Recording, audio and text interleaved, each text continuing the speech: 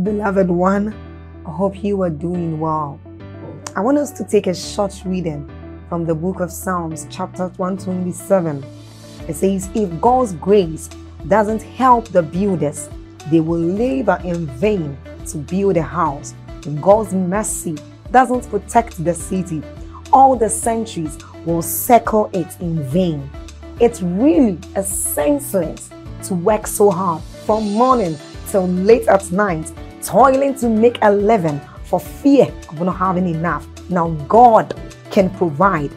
I want you to see this. It says God can provide for his devoted lovers even while they sleep.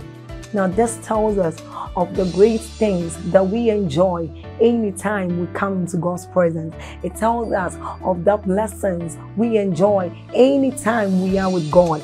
And then we can do this through prayer, through the word of God, and even as we are about listening to that. So I want us to do something. We are going to like this video. So then please hit on the like button if you have not done so. This helps YouTube recommend these videos out there to anyone, so everyone can have access to it. Also, by doing this, you help in the spread of the gospel and of the good work of this channel. Then don't forget to leave a comment in that comment section. Hit on that subscribe button if you haven't done so and you are new here, and then get on to the notification bell and do us the favor of tapping on it too. You are blessed. Stay blessed. At a time. Blessed be the name of the Lord.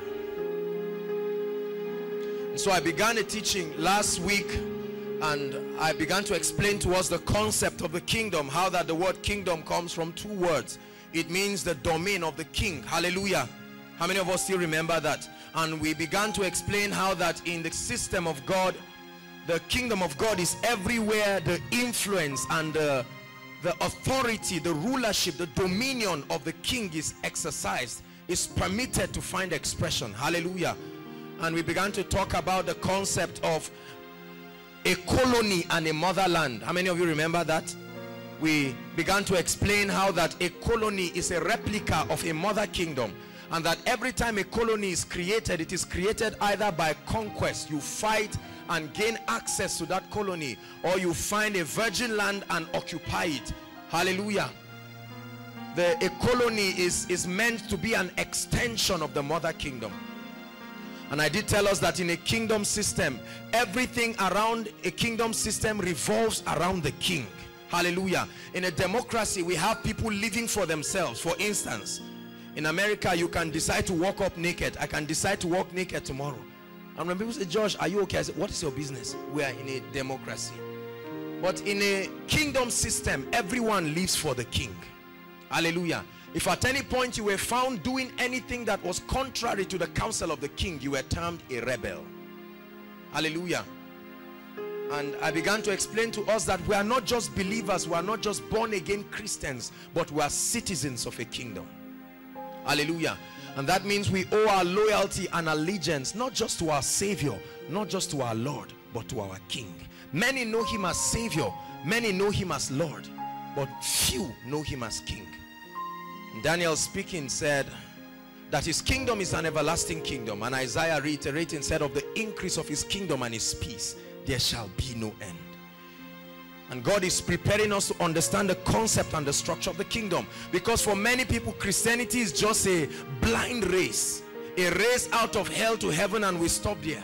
And there are many believers who are not partnering with the Holy Spirit.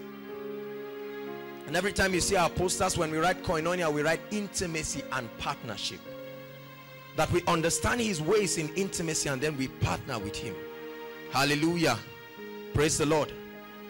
And then we began to explain how that man was given dominion. Adam was given a kingdom. Are you listening to me? Adam was not given a religion, he was given a kingdom. Genesis 1:26, he said have dominion. The word dominion is a language of royalty. It says rule. And Adam lost and gave the keys to Satan. Hallelujah. And I did tell us that the entire Bible can be summarized thus: the king has a kingdom, and out of his love desires to extend his rule and leadership and influence through citizens in the colony of his kingdom called earth. Hallelujah. And for a period of time, man walked in the council of the kingdom. He sent his governor. The governor of the kingdom is the Spirit of God. I told us the concept of the governor, that the governor is sent by the mother kingdom to bring the citizens of the colony to alignment with the values, the culture, the principles of the mother kingdom. That's the primary assignment of the governor. He's a representative of the king. Hallelujah. And then he begins to educate and reorient the citizens of that strange land, and he begins to cause them to conform with the culture and the character of the king. And there are certain benefits when they assume position as kingdom citizens. Every kingdom has systems, has an economic system to meet the economic needs of the people, has a political system. Every kingdom has a system for rest and all of these things. We are going to be discussing it. Hallelujah. There are many believers who do not understand the assignment of a true Christian on the earth. For many of us, we think our assignments are just to win souls and one day fly to heaven, or run away from hell, or get married and have children and grow old and then say, I've contributed my quota to the planet. There's more. Hallelujah. Say after me, I am an ambassador, a representative of the kingdom. Hallelujah. And so from Genesis chapter 3 until Matthew chapter 1, the coming of Jesus, it was the kingdom lost. You can summarize everything. The kingdom was lost. Hallelujah. It was not God's original design for the nation of Israel to have kings. He desired their king. It's out of their strong heart, and they were a stiff-necked people. Hallelujah. And so he told Samuel to go and anoint Saul, and then David and all the kings that followed. It was an attempt to preserve the structure of kingdom, so that when Jesus came into the scene, it would not be a strange thing. Hallelujah. So the nation of Israel understood the concept of kingdom. And then Jesus showed up. John 1:1, in the beginning was the Word, and the Word was with God, and the Word was God. Hallelujah. And when Jesus stepped upon the planet, he began to speak about the kingdom. Hallelujah. Started talking about the kingdom. The kingdom of heaven is like unto this. The kingdom of God is like unto this. He began to liken the kingdom to many things. And all through his work on earth, he was bringing people into an understanding of the structure of his kingdom. When he showed love, it was a manifestation of the love of the Father. When he worked miracles, signs and wonders, it was a demonstration of the superiority of his kingdom. And then he began to introduce the disciples to the governor. In chapter 15 and 16, he began to speak to them about one he called the Paracletus, the comforter, the standby, the advocate, the helper, the strengthener, the guide, the Holy Spirit. Hallelujah. And I did tell us that Jesus, for our sake, he came to restore the kingdom. Hear me. The primary purpose of Jesus was not to come and take us to heaven. Don't stone me yet. It's a teaching. Hallelujah. The primary purpose of Jesus was to restore the kingdom. To restore the kingdom. That's why Revelation chapter 5 verse 10 says, we have been made unto our God a kingdom of priests, and we shall rule in this life, in this earth. Hallelujah. And Jesus began to suffer as an exchange. All that he was doing was in exchange to restore the kingdom. He was beaten. We explained briefly the passion of the Christ, how that he went through everything he went through to restore the kingdom. Hallelujah. Then he said, I will give you the keys of the kingdom. He said, whatever you bind on earth is what would have been bound in heaven, and whatsoever you lose on earth is what would have been loose in heaven. He gave us the keys of the kingdom.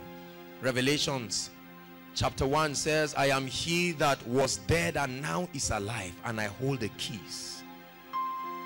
Hallelujah. And so the entire scope of Matthew to John was the redemption, as we call it, but then it was the restoration of the kingdom. Are you following me now?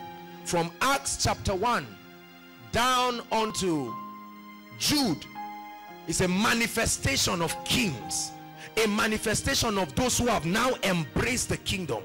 And now the Bible begins to give us the historical work of these people who have embraced the kingdom and the advancement of the kingdom.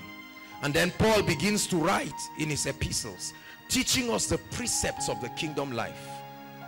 Talked about several issues that govern the Holy Spirit, our ministry in church, leadership, marriage, and all kinds of things within the context of the kingdom. And then the Bible ends in the book of Revelation by giving us an entire scope of the king. The entire book of Revelation is a prophetic book that reveals Christ from chapter 1 to chapter 22. Hallelujah. And then the Bible beautifully ends in chapter 22 with the beginning of a new age. Lets us know that death, hell, and the grave were at that time casted into the lake of fire. And then the king comes back to a new earth. For those of you who are looking forward to running to heaven, we are not staying very long there. We are coming back to a beautiful city where he will be King of kings and Lord of lords, and we will reign and rule with him.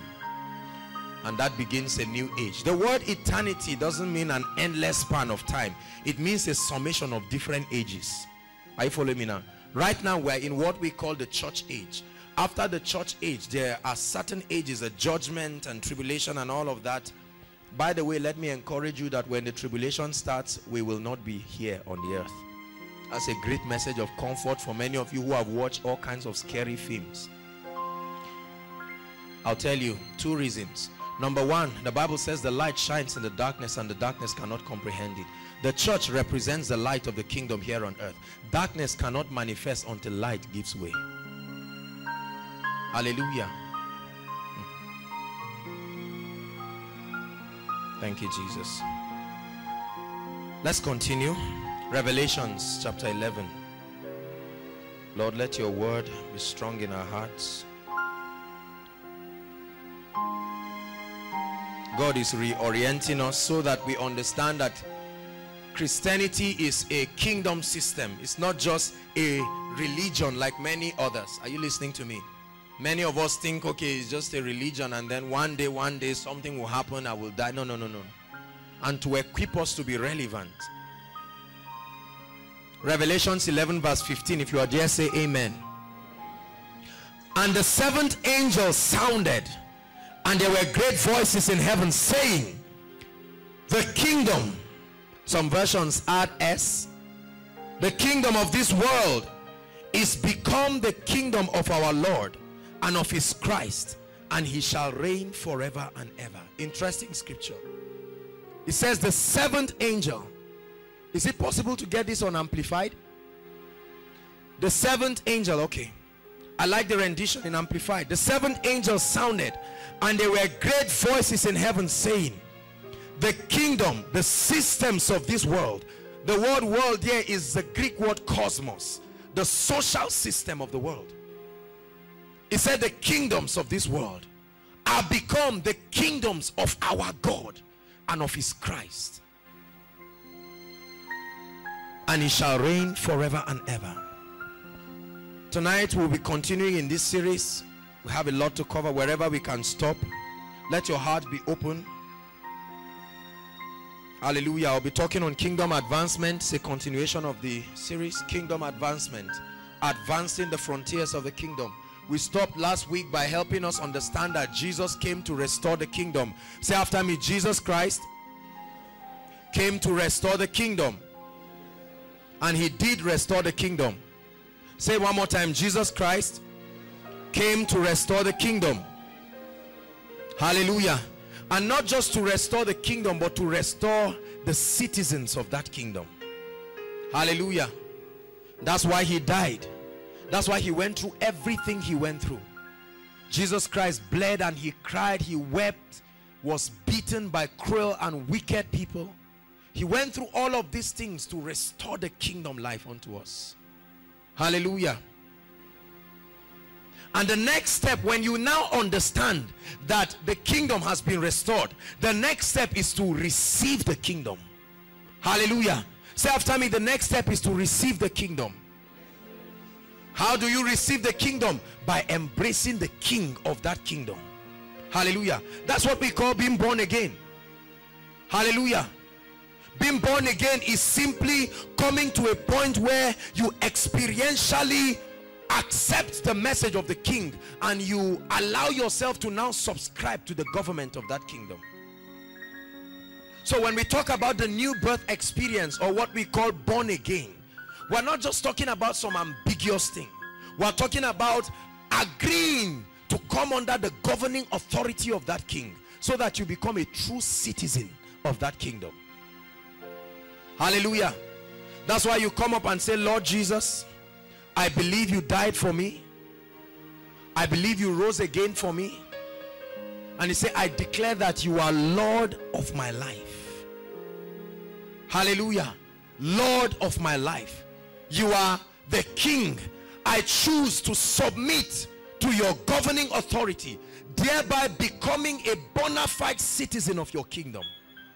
And every time you make that decision, as a proof, he sends the governor of the kingdom into your life. It is such that the governor of the kingdom doesn't just live around us and walk with us, but he can live in us. Hallelujah. The Holy Spirit living in you is proof that you have been accepted as the citizen of that kingdom. Hallelujah. Hallelujah. Are you following me now? Very, very important. So you receive the kingdom. You embrace the king and his lordship and authority over your life. Because hitherto, by reason of the fallen nature, all of us by default submitted in Adam to the governing authority of Satan. Hallelujah. That's why the Bible makes us to understand that we have been translated from the kingdom. So it is a kingdom. The kingdom of darkness into another kingdom. It calls it the kingdom of God's dear son. So when you get born again, that's what happens in the realm of the spirit. A translation from the kingdom of darkness into the kingdom of God's dear son. And the moment that happens to you, the governor of the kingdom is sent into your life. Hallelujah. As an unbeliever, the Holy Spirit, who is the governor of this kingdom, has a primary ministry of convicting you of sin, of righteousness, and of judgment. John chapter 16 tells us, he said, when he, the Spirit of truth, is come, he will convict you of sin, of righteousness, and of judgment. When you now become or enter, listen, let me tell you something, friends. Getting born again is not all. It's just the beginning. Are you following me now? There are so many believers who think that all there is to the Christian life, or the kingdom life, I love to call it, is just to get born again. And so we get born again. There are so many people that get born again, and we leave them at the gates of the kingdom. They don't know what else to do. And they come and say, okay, so now what am I supposed to do? I will say, well, keep praying, fast once in a while, read your Bible, and hope that one day the trumpet will blow. And the people cannot understand. After 6 months, they are caught up with boredom, and they cannot understand what kind of system this is. Hallelujah. And they come and they say, well, I've been born again. I say, who has not been born again? Let's continue being born again. Just remain born again. Hallelujah. But there's more to the kingdom life than just getting born again. Hallelujah. Your being born again is only the entrance to the kingdom. Say after me, the entrance to the kingdom. It's like when you get born again, you are given your admission letter into the kingdom. Hallelujah. And the moment you get born again, there are two things you get familiar with. Number one is the constitution of the kingdom, what we call the Bible. The Bible is the constitution of the kingdom, inspired by the governor himself on behalf of the king. Hallelujah. Brought to teach and to train the citizens of the kingdom, to give them the mindset of the priorities, the culture, the value, the nature. Hallelujah. In this constitution, you get to understand the character of your king. You get to understand his desire, his project, his agenda. That's what the Bible is all about. The Bible is not just a book for deliverance. It's a book that gives you an orientation about the king and his life and his character. Hallelujah. So when you begin to study the Bible, you begin to understand the nature and the character of the king. You understand that this is how he operates. We begin to understand that our king is a king of love, that the law of the kingdom we live in is the law of love. Are you following me now? We begin to understand these things, and then we also begin to enjoy the ministry of the governor, the one we call the Holy Spirit. The Bible says that when he, the Spirit of truth, is come, it said he will guide you into all truth. He will begin to expound to you the ways of the kingdom, communicating unto you the values of the kingdom. Hallelujah. He will first and foremost work on your mindset. Say after me, mindset. When he works upon your mindset, you come to a point of alignment to the ways and the patterns of the kingdom. At first you will go through a lot of conflict. The Bible makes us to understand in Galatians chapter 5 from verse 16.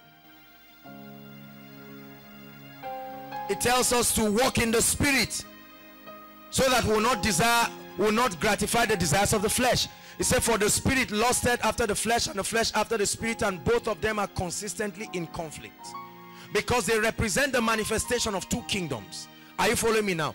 And so when God begins to introduce you to his system, it's usually challenging at first. Why? Because it will mean you laying down your ideology and your mindset. Are you following me now? The world system is built upon greed and fear and terror and all of these things, and hitherto our lives have been bounded by fear and greed and selfishness. But when you come into the kingdom system, the governor of the kingdom through the constitution begins to explain to you the modus operandi of the kingdom. Then you begin to see in the constitution of the kingdom that there is he that scattereth and yet increaseth. There is he that withholdeth more than his meat and tends to poverty, and is antagonistic to the ways of the world. Hallelujah. And the king is such a loving king that he does not force you to do anything. He allows your will to come into play, so you can choose how far you truly will become the citizen of the kingdom and to represent him. And it is given unto the governor to empower as many obedient citizens, so that they can prove to the world that they are true citizens of the kingdom. That's what we call the anointing. The anointing is God's authorization upon your life, validating that you are a true citizen of the kingdom. Hallelujah. Praise God. And so we receive the kingdom by embracing the king. When you get born again, you receive the kingdom into your life, into your heart. You receive the governor of the kingdom, the one who represents the parliament of heaven here on earth. So earth is a colony of heaven, and according to God's design and desire, he wants that it will happen here in the earth as it is in the heavens.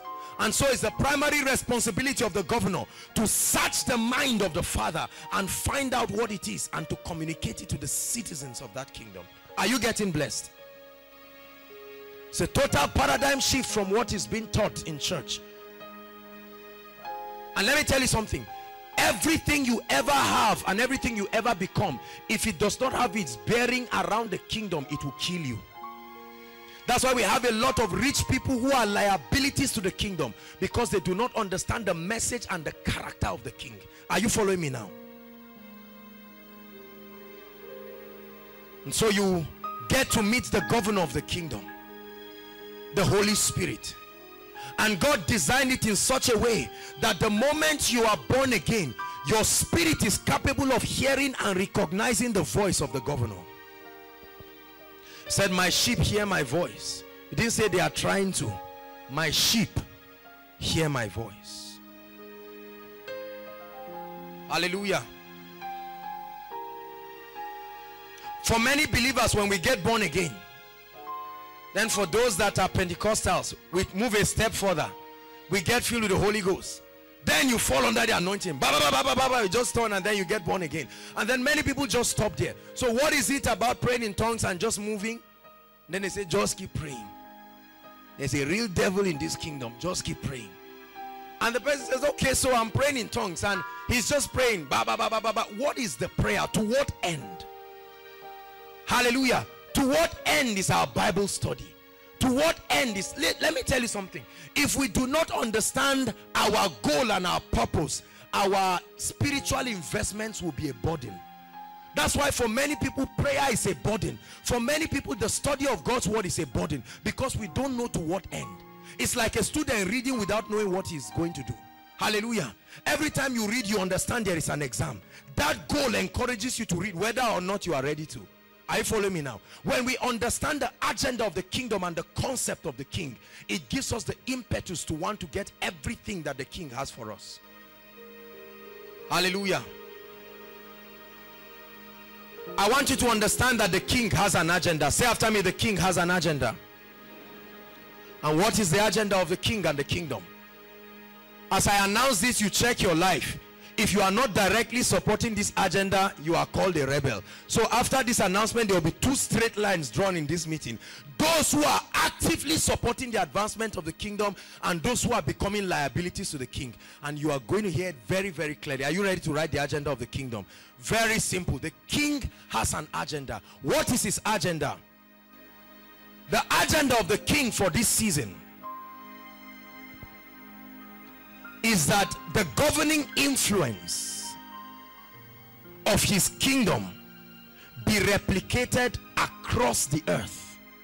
The governing influence, he said, of the increase of his kingdom and his peace there shall be no end. The governing influence, his character, his nature, his culture be reproduced across the entire globe. Hallelujah. That's what we call kingdom advancement. Promoting the character, the nature, the culture, the values of the king and the kingdom that we represent. Hallelujah. And this first occurs in the hearts of men. Hallelujah. The method is to first establish the kingdom in the hearts of men. That's what we call soul winning. Are you following me now? But that's only step 1. To establish the kingdom in the hearts of men. To bring them to a point where they, like us, will subscribe to the government of this king. By laying down their lives and saying, take over my life. And then number 2, to begin to infiltrate the systems of the world with the values, the culture of the king. That's what we are going to be discussing. Kingdom advancement. So what is kingdom advancement? The promoting of God's agenda, the agenda of the king. Every one of us has a part to play in that ultimate promotion. That's what we call purpose. Are you following me now? Your purpose on earth is your role, the part you have to play to promote this universal agenda. Thank you, Jesus. This is the current agenda of the king. That we partner with the governor of the king, having been taught the values, the culture, the lifestyle. And you see, God cannot send you, the king cannot send you to represent him until he gives you a message, until he schools you. Are you listening to me? You must become a true citizen of the kingdom before you are allowed to go and reproduce that life. That's why when God calls a man, he builds that man, then he sends the man. That's what koinonia is all about. Hallelujah. Right now God is giving us the mindset of his kingdom, helping us to understand his ways, his operation, bringing us into intimacy with the governor of this kingdom, the Holy Spirit. The Holy Spirit is not a Pentecostal phenomenon. Many charismatics and Pentecostals have abused him and reduced him to tongues. He's the governor of the kingdom. It's beyond tongues and prophecy and falling down and standing up. Are you following me now? He's the one who gives us direction.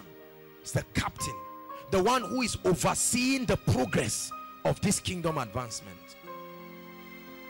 So we have a responsibility to partner with the governor to bring many under the rule of the king. That's what we call soul winning. So soul winning for many people, and unfortunately for many denominations, has just been a strategy to add to membership. Hallelujah. So for many denominations, what we're interested in is not to have many citizens of the kingdom, but to have many members of our churches. So you see someone who is born again, it tells you we are in the same kingdom. You say, no way, no way. If you are not under my denomination, you don't belong to the kingdom. Interesting. That's the nonsense that is going all around. God is not teaching us denomination and dogma. He's teaching us kingdom. Are you following me now? That the most important thing, all of the denominations are only prophetic platforms. Hallelujah.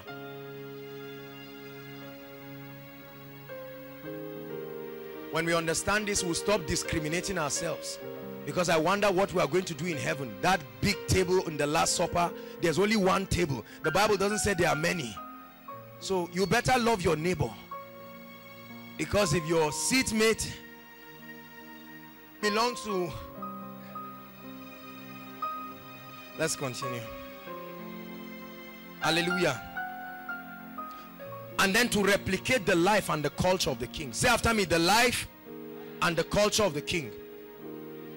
Let me have one Yoruba person, one Igbo person, and then one Northern. And quickly, 3 people. Let's do that quickly. Yoruba, Igbo.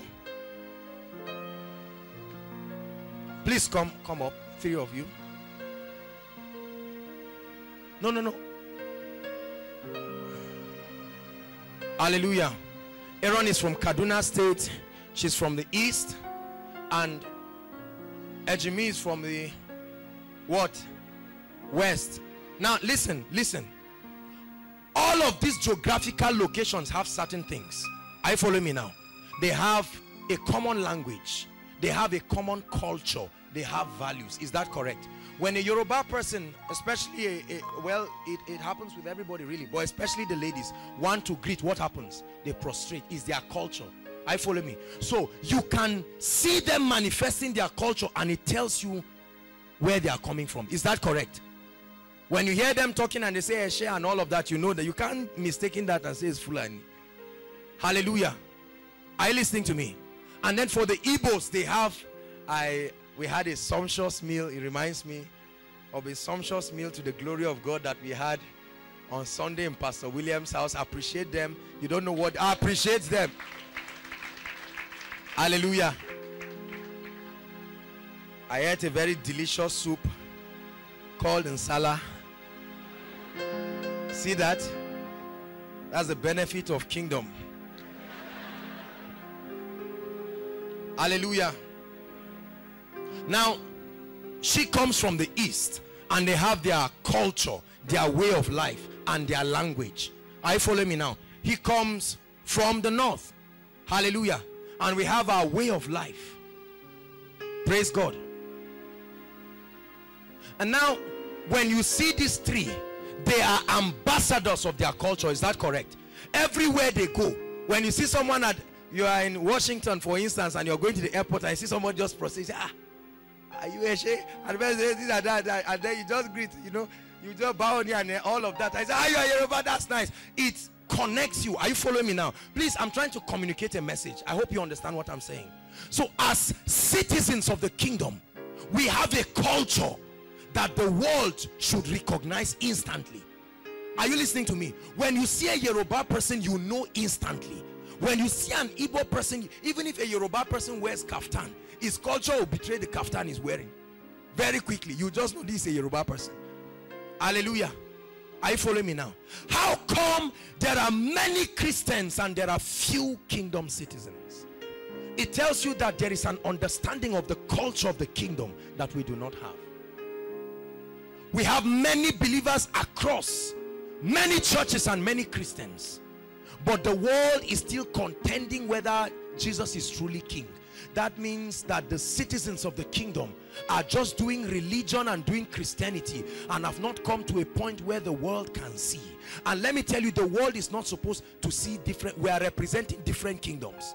And people ask and say, who are you, Christian? Who are you, Christian? They say, how come 2 of you seem to be conflicting? Are you following me? That's why we are taking this teaching, because that's how the church will beam as the light to the world. The Bible says that there are certain traits and signs that characterize citizens that belong to that kingdom. There will be something when you, in Bible and in ancient time, when you saw a Jew, you would know instantly by their manner of worship. Hallelujah. Their dressing, their language, and everything. They were revealing that they were Jews. God bless you. Please sit down. Hallelujah. So our job is to first imbibe and embrace the culture. Now, the word culture is not a demonic word. I know that in our Nigerian and African context, I know that there are many wrong things with many cultures, all right? There are very healthy sides of culture, respect, love for God, but there are many unhealthy aspects of culture, idol worship, and so on and so forth, allegiance to other gods, and certain unhealthy practices. Hallelujah. But then the kingdom of God has a culture. That's why we sing the song, your kingdom reigns. You get the song now? Your kingdom reigns. Then we say above all. That means there are other types of kingdoms, but we're saying, Lord, we choose to bring your kingdom above. Hallelujah. So we say, Lord, your kingdom reigns.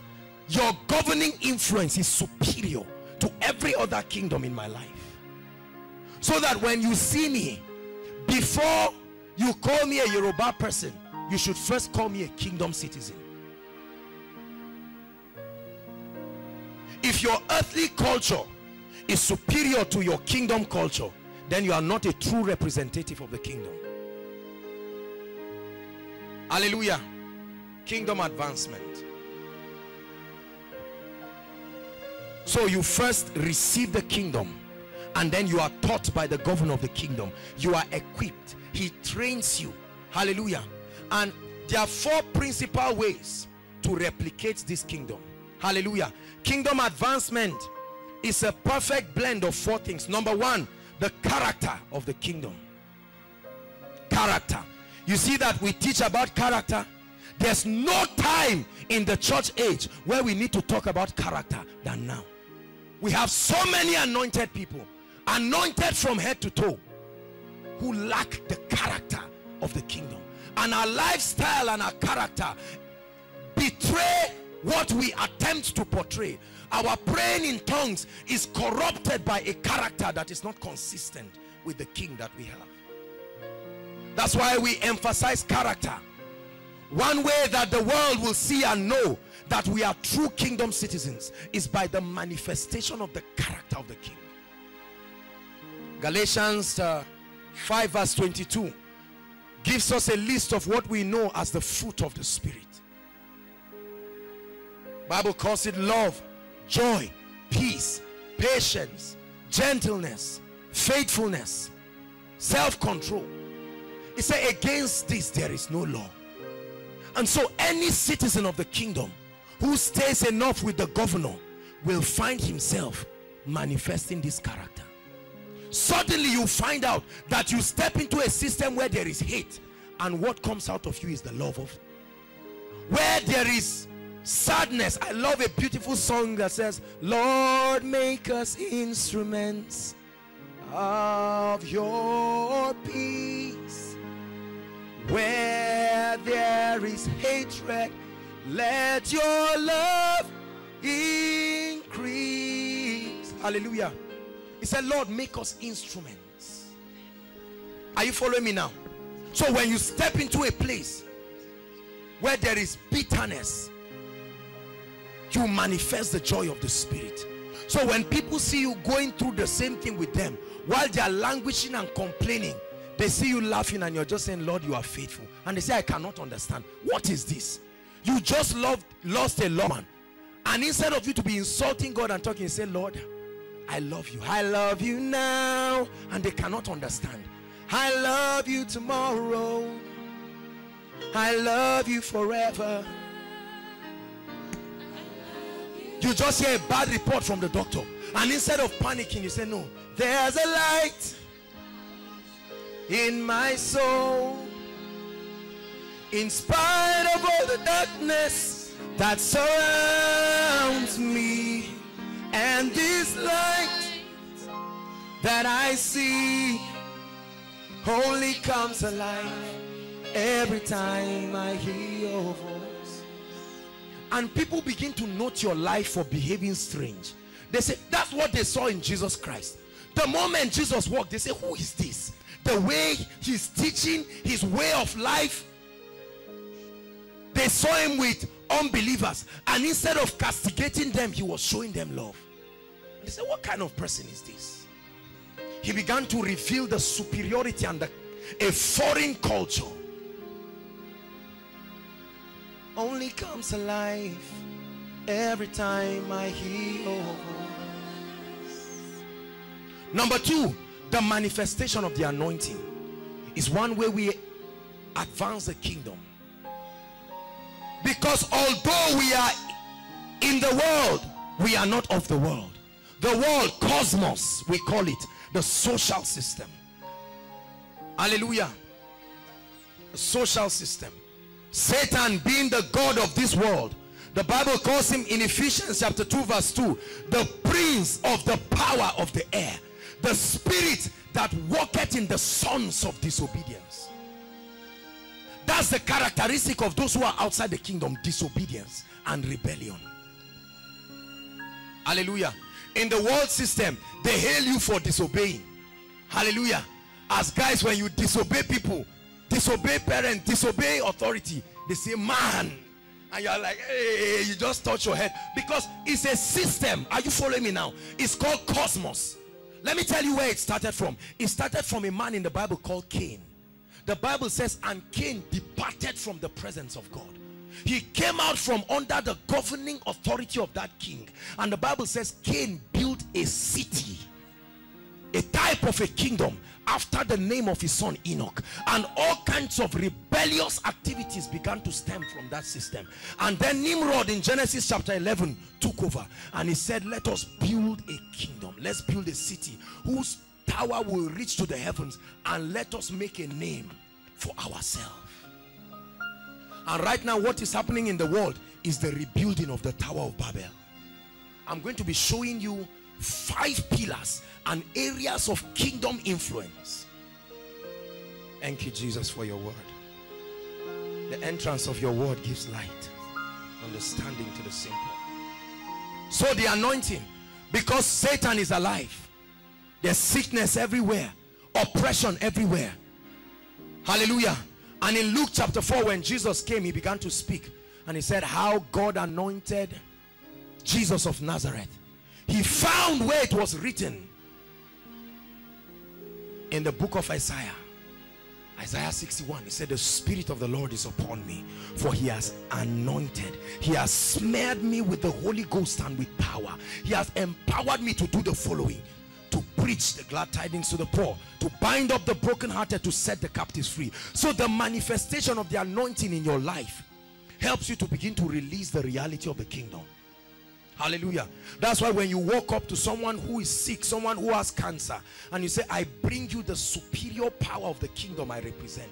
These are 2 kingdoms standing, and you demonstrate the superiority of your kingdom and say, in the name of the king of my kingdom, I'm standing as touching his authority. I command this foreign cancer, go. The cancer going is proof that your king is truly king.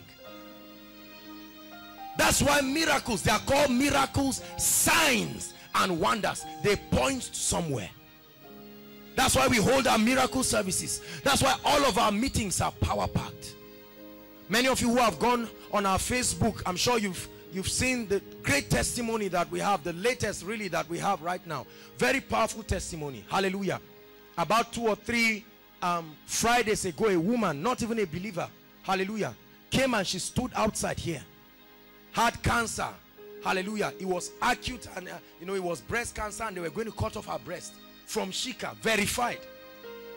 Hallelujah. And she just stood here and saw people and said, what's happening here? And they said, it's koinonia. Just hearing the word like you are hearing, and we're just praying. Hallelujah. And she just stood. We're touching the authority of the king. And right there, she just said, let God, let God heal us too now. Instantly, she was healed. I was with her on Sunday. We don't announce miracles that we don't verify. There are medical reports to this effect. Verified. I spoke with her. I don't mean recovery. Instant healing and wholeness of cancer. Hallelujah. Hallelujah.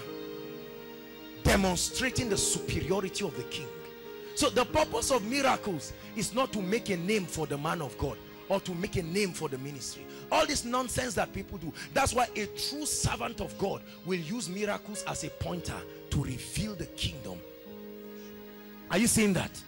So if your miracle and your manifestation of the gift of the Spirit and your operation of the anointing are not signs leading men to another who is greater than you, then you are betraying the king and you are termed a rebel. And we have many rebels overseeing many ministries, standing in the place of Christ, not allowing many people to come into the kingdom and not moving themselves. So they have become the Jesuses for many people. But every true servant of God is supposed to be an usher, leading men to the king. When Paul went to a certain city and they saw him, he performed great miracles. They called them Zeus and Hermes. The Bible says Paul tore his garment and said, we are but ordinary people. John speaking said, that I may decrease so that he, my king, will increase. And any true servant of God, any true ambassador of this kingdom must live to promote the king and the king alone. Hallelujah. Are you getting blessed tonight? Number 3, prosperity. The subject of prosperity has been a very, very controversial one for 2 reasons. Number 1, people have tried and tried and tried to get wealth and it has not come. They have tried to use worldly ways to get God's wealth. Hallelujah. And they have been frustrated because it has not come. And so they say, just forget. Anybody you see blessed, especially young people, just know that these people are cutting corners. But that's not true. Hallelujah. Zechariah chapter 1 verse 17a says, cry yet saying, thus saith the Lord, my cities through prosperity shall be spread abroad. That's in your Bible. Cry yet saying, thus saith the Lord of hosts, my cities through prosperity. So prosperity is a weapon. Listen, many people try to acquire wealth so that they become happy. Many people try to acquire wealth to prove to their parents and loved ones that they are not poor. That's nonsense. Are you listening to me? Hear me. When you understand the agenda of the king, you will know that you really hate the king by becoming poor. Hallelujah. For many of us, our concept of prosperity is to accumulate money and have wealth and have people bow at our feet and lick our leg. The Bible calls such people rich fools. The issue is not the rich. The issue is that the person is a fool. Why a fool? Because they do not understand the purpose of prosperity. The Bible says the prosperity of fools will destroy them. There are many people being destroyed by their prosperity, building a wall around themselves and making money their confidence. He said, woe unto he that puts his strength in a man. Hallelujah. When you want to organize a crusade, we've had the privilege of organizing some crusades over the years, and these crusades we spend money. Are you listening to me? Prosperity is a tool. With all humility, if there's anything you appreciate in this place, it was not gotten by tongues. Are you listening to me? The people outside are comfortable by the grace of God watching in the projector. You are comfortable watching in the projector. You're sitting and there's light. There's the fan blowing you. I hope you know that all of these things have financial implications. Let me tell you something. If you truly love God, you will embrace his economic system to be empowered for the sake of his kingdom. You cannot help the poor by becoming one of them.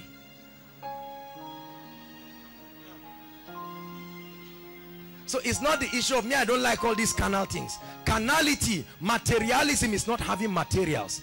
Materialism is the influence of those materials upon your life. When Christ is above anything in your life, it does not destroy you.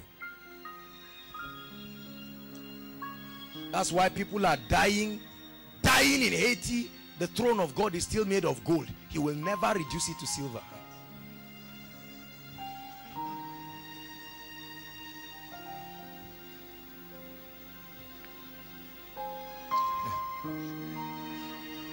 And so you must believe in the wealth of the kingdom. It's a tool to advance the kingdom. Let me tell you something. Do you know how many believers have bowed down to Baal because of money? Statistics tells us that about 90% of divorce cases that we have, even in Nigeria today, are directly or indirectly related to finances. Many of our ladies that sleep around for money, do they sleep with us? How much do we have as young people? Is it not those who have money that come and take them? And we have many church people just dancing in the morning, early in the morning. In the morning I will rise and praise the Lord. And Satan, who is the God of that system, when they finish praying, they come out and they don't have food to eat. And Satan stands and said, I will give you all this if you would just bow.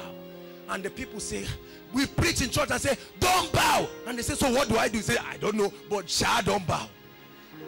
And the man is saying, I must pay the school fees of my children. The Bible says any man that cannot cater for his family is worse than an infidel. And we say, don't be corrupt, don't loot. They say, okay, teach me God's way. We say, forget it, don't loot. And when the man is under pressure, he will sign that document. When the lady is under pressure, she will sign and say, to hell with anything. And then we keep looking and say, the ladies are corrupt, the young people are poor. The Bible says the poor, the rich, it didn't say the rich, the rich will rule over the poor.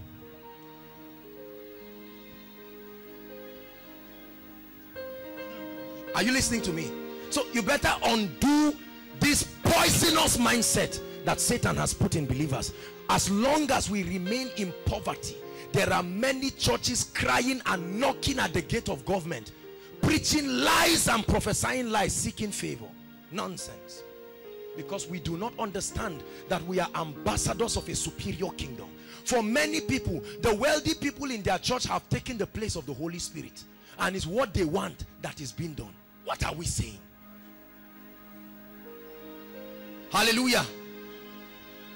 And so because I gave a seed of 30 million naira, I come and tell the pastor, there are some people that hate me. Preach on hatred. The pastor says, yes, Lord. And he comes on stage. He said, I was sleeping by 5 a.m. and the Lord told me, son, stand up. I have a word for you. And I had hatred in my spirit. Shout hatred. Can I tell you something, friends?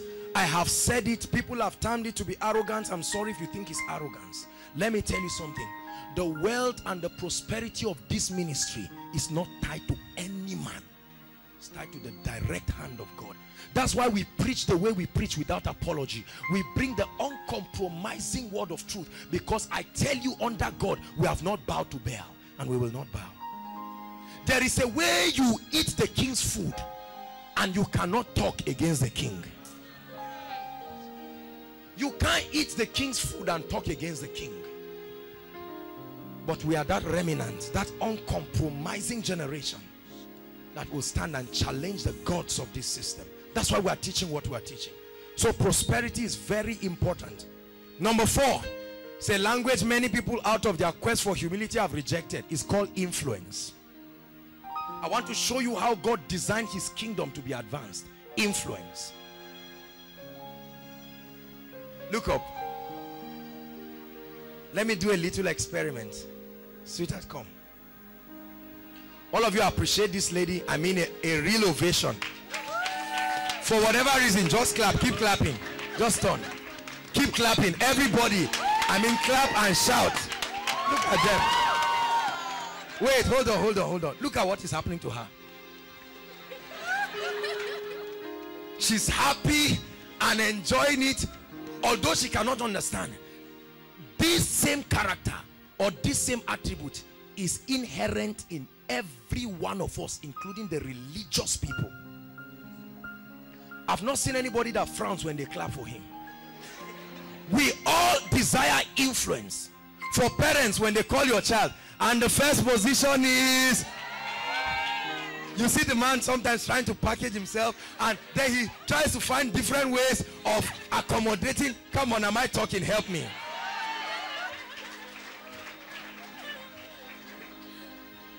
How much more the king that you represent? The Bible says the hour has come. John 17 verse 1. It said, now the hour has come. It said, glorify thy son, that thy son may bring glory to you. That's how God gets glory, when the sons are glorified. Glorify now thy son, that thy son may bring glory to you. Are you listening to me? to reveal his glory and his majesty. It's found in Psalms 145, and the Hebrew word used here is called doxazo, a display of his glory, to let the world know. And let me tell you something, when you come to a position of influence, let me tell you the advantage of influence. The hearts of many are connected to you, and at that point it's easy to change their hearts. Look at me. Do you know that if Michael Jackson just lift his hand and say, I'm born again, over 1 million people can be born again instantly? That's the power of influence. There are many young people sagging their jeans down, cutting their heads into pieces, trying to look like people who have influence. And the church, who are supposed to rise up there and create a true picture of what the kingdom represents, have been allowed to chicken out. Let me tell you something. If you do not love excellence in your life, you are frustrating the agenda of the king. Because when you are excellent and you are competent, you will gain what we call influence. When you gain influence, you will come to a point where you are a voice, and at that point anything you say. When Cecilia Ibru was having her Thanksgiving, the number of unbelievers that came for that Thanksgiving, why? Because they need her. They don't love God like that, but they need her, so they had to come. Hallelujah. And Richard Jaffo preached his life out. He said, now that I have this caliber of people, let me use the opportunity and preach every devil out of them. Let me tell you something. There are certain classes of people that your tongues will never make them come to you. It's your influence. The Bible says, seest thou a man diligent in his business? He said he will not stand before mean men. He will stand before kings. I was watching the Forbes first 100 world's richest people. There's no believer in any of them. About 95% of all of them are members of Freemason, Illuminatis. They are the ones who control the education of our children. They are the ones who control everything. Many of you, do you know, many believers just say whatever will be will be. This world is not our own. We don't love the world. The Bible says, for God so loved the world that you are hating.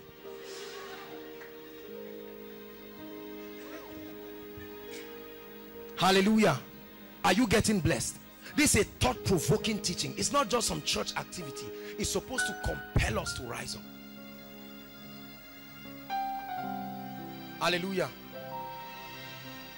By the grace of God, because of this platform that God has given us, it has given us a measure of influence. Is that correct?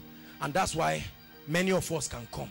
I would not be able to go to all your houses one by one and call you, but through the medium of influence, what happens? You can come around and the message of the kingdom can be communicated. There are 6 prophetic areas where the world, Satan, has captured. God bless you, sweetheart. Thank you very much. Hallelujah. Many people watch MTV and watch Channel O and we frown. They asked one of the MTV directors one time and said, how come you have influenced children of ages, I think from ages 8 to 16? And he laughed. He said, we have not influenced them, we own them. We own that entire generation. That's what he said. And it's not a lie.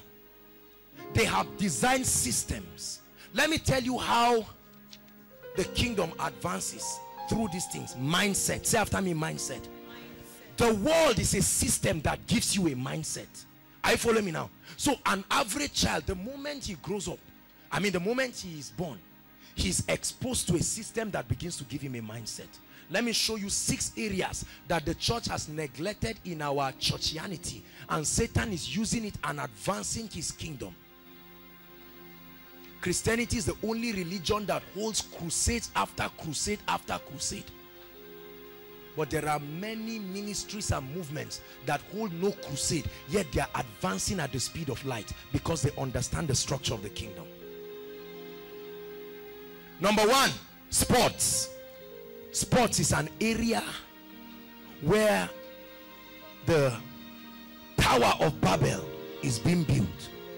Hallelujah. Right now, sport has become a religion. I hope you understand that. There are many people who have made merchandise out of sports. And there are almost no ambassadors in that sector of the kingdom. Why? Because we have taught people, the moment people begin to sense the anointing, they tell them, Kai, that means one day you stand on the pulpit. Can I surprise you? Hear me. Those you call ministers are those the Bible calls the gifts that are supposed to train the ministers. The ministers are those sent to these systems to represent and reproduce the life and the character of Christ. Hallelujah. Sports, number 2, in the area of arts. Music, fashion. This is an area that the church has neglected. You just need to on your radio and you hear all kinds of things from morning till night. And those people have paid their price. They are competent. So people say, so long as they don't mention Satan, I will listen. Oh, I like it. You come to church here, it's only in church that you see people sing, no rehearsals. They don't do anything, they just walk. Hallelujah. Hallelujah. Every kind of excellence and mediocrity is found in the church. Whenever you hear quality sound, good music, everything, know that it is Satan who is being promoted. And we sit down and watch. And many times we collect offering and say, Lord, let it be for the advancement of your king. What are you saying? The advancement of his kingdom is not theory. Are you getting blessed, please? Because we are going to pray. I'll soon stop here, and then it's a series, so we'll continue. Every time you see excellence, you need to go where unbelievers are doing something that glorifies Satan, and you will see levels of excellence and competence. They are sound, they are organized, they are excellent, and they directly promote Satan. But how about it? Mediocrity is the most important thing. The voice doesn't matter, it's just the revelation. And say, whoo, and the keyboardist for 10 minutes is trying to find the key, punching, and then he's smiling. You don't provoke yourself. The Bible says, buy the truth. That's when we say you are called into fashion. Who do you know in fashion? Tell me, I don't know anybody. Oh, okay, one person, Versace. These are the systems you want to conquer, and you do not even know them. Those in the world, the sports people, the media people, those at the forefront of music and fashion, day and night they are building themselves. They sign contracts with Satan and they keep investing in themselves. You ask them, where are you going? They keep innovating things because they live for the glory of Satan. But we have many believers who cross our legs and we think God will do everything. And you say, I know one day the top is my portion. You really think so? The top is your portion? How? We don't invest in ourselves. We just come and mumble tongues for 1 hour, and then we say my destiny. And then you go to a place and they send you out, they say no job for you, and you are angry. Why will I give you a job when you are not competent? Why should I give you a job when you will make my company lose? Am I provoking somebody? Let me tell you, whether they draw cross with anointing oil on your head, there are certain things that only competence in partnership with the Holy Spirit will give you. Believe what I'm saying. I pray in tongues, but we are the Nehemiah generation that understand that with one hand we hold the sword, but with another hand we keep building. So many lazy believers who are not doing anything in their life. You say, I want to be a writer. You don't know any writer. You don't read anything about writers. You don't have any article about a writer. And you say, one day I'll be at the top. Every time you see an unbelieving writer, you say, one day I'll challenge you. You really think so? Am I provoking somebody? Number 3, politics and government. It's an area that requires the influence of the kingdom.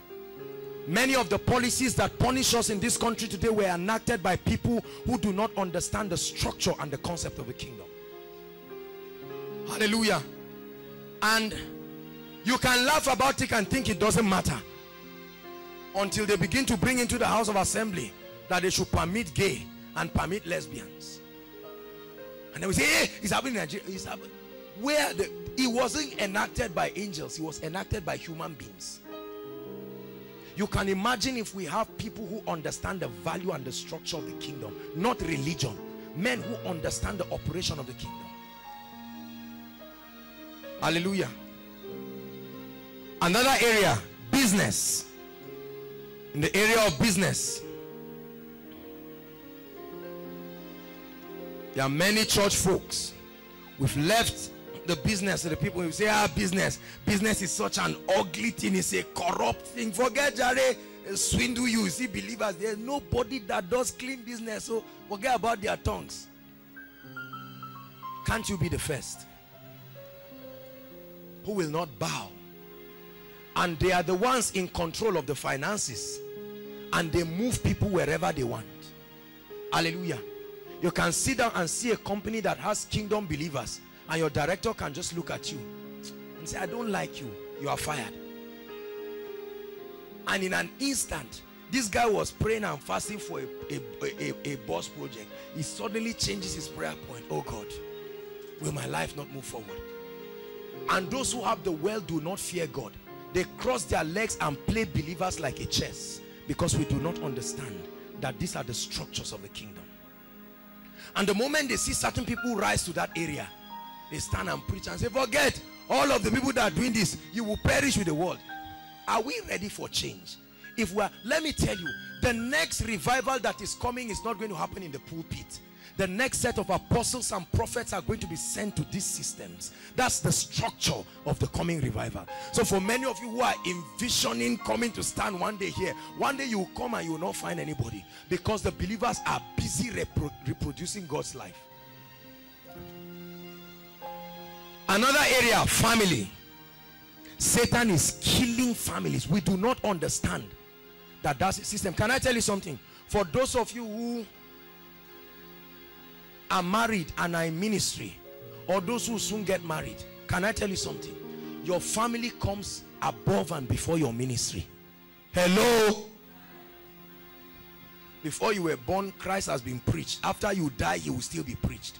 When you see an armed robber on the street, he had a father and a mother. Correct? We do not realize that according to God's principle and structure, the family is supposed to be the first encounter of that child with God's life and the kingdom life. Hallelujah. Sorry, let me have one. Sweetheart, come. Let me use you as an example. Come. Appreciate this beautiful lady. Wonderful children of Pastor Williams. Come, sweetheart. Quick, quick, quick, quick, quick. Hallelujah. Now, I've had the opportunity of visiting Pastor Williams' house again and again, and I've seen the kind of love and training. You can imagine these little children at their age. What were you doing? Some of us were far from the gate of the kingdom. But you can imagine, when we say pray, if we are praying for 1 hour, these children are praying for 1 hour. When we say speak, imagine what this lady will do when she gets to 13 years old. Are you seeing how that family life is important? There are many ministers that leave their families dying and they are running to go and save the lost. They are going to take nations, and their children are pioneering another move they are not aware of.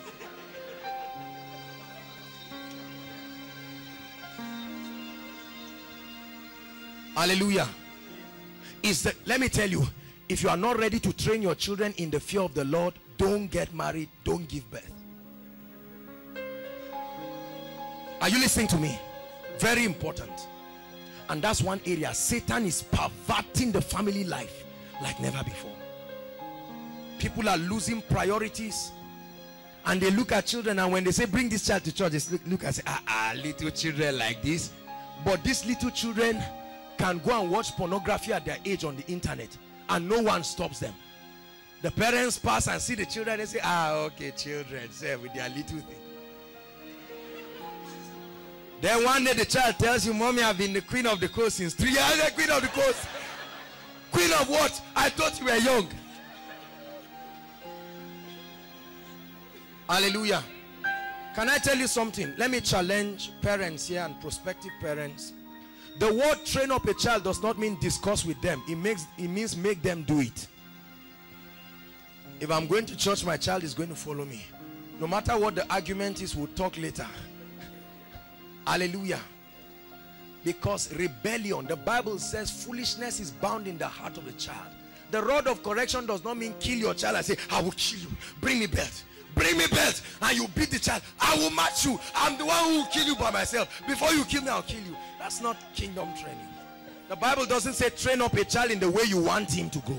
There is a pattern that you are not the one who designed it as a parent. You receive it. Manoah said, give us the blueprint of how we will train this child.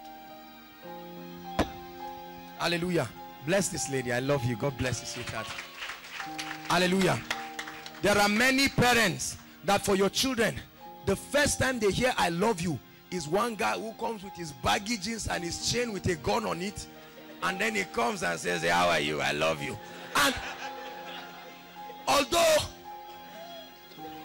the lady is really embarrassed by his outlook, she cannot deny that it's a word she has always wanted to hear.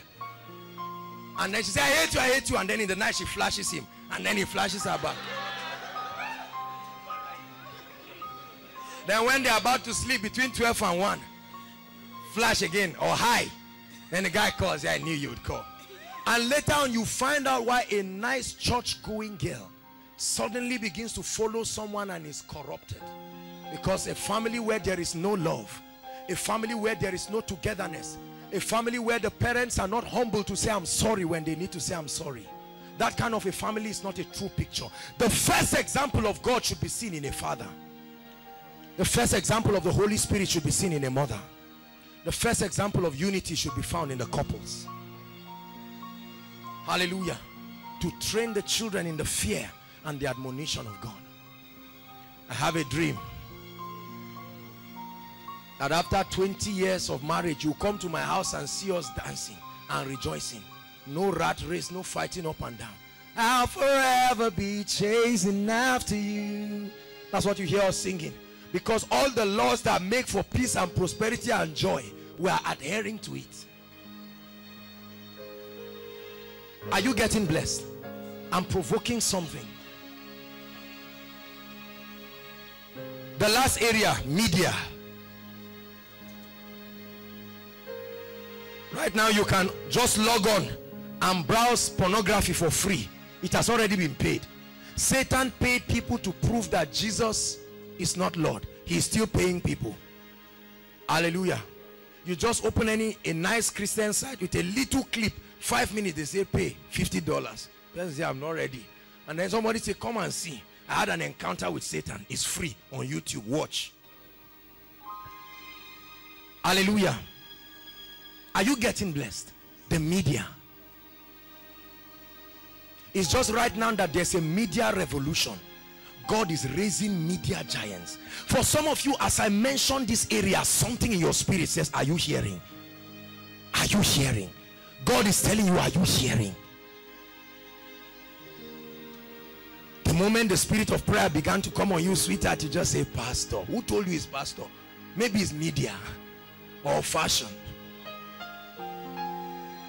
Many of us just think ministry is about standing, and you envision when you have a congregation of 5,000 members, and then as you are coming, they just bring water for you and say, Daddy, sir. If that is your concept of kingdom advancement, there's need for real repentance tonight. These areas are the areas that the church have left to the world. And can I tell you something? Our praying in tongues will never make meaning to the world until we begin to infiltrate these systems. That's why we are holding this teaching. Hallelujah. But I know we are that generation that the next set of sports people, I look forward to times when before they start playing, while a stadium is gathered, or after doing all of those things and scoring goals, they give you an opportunity to talk to 6 million people. And you tell them, I speak under the authority of the Lord, whose I am and who I serve. That statement alone breaks someone who has been mentoring your life and said, this is my mentor, I'll do anything he's doing. And now that he has mentioned Jesus, what is it about Jesus? And they begin to search, and God will lead them to a site and they will check JesusIsLord.com, because the media giants are already doing their work there. And then you read and know. Let me tell you, if we depend on only our 50,000 and 500,000 man crusade to get people born again, in the next 100 years we will not affect the world. In 5 minutes the mindset of a generation is changed by an evil program on the TV. 5 minutes. A woman like Oprah Winfrey stands on TV and declares to people that Jesus is not Lord, and in 5 minutes, I was checking her Facebook and she has 6 million followers. 6 million followers on Facebook. Hallelujah. Coca-Cola has 23 million. And I check many churches. 10, 5, 11, 22, 110. 300, 700, and then a few 100,000. Those are the mega ministries.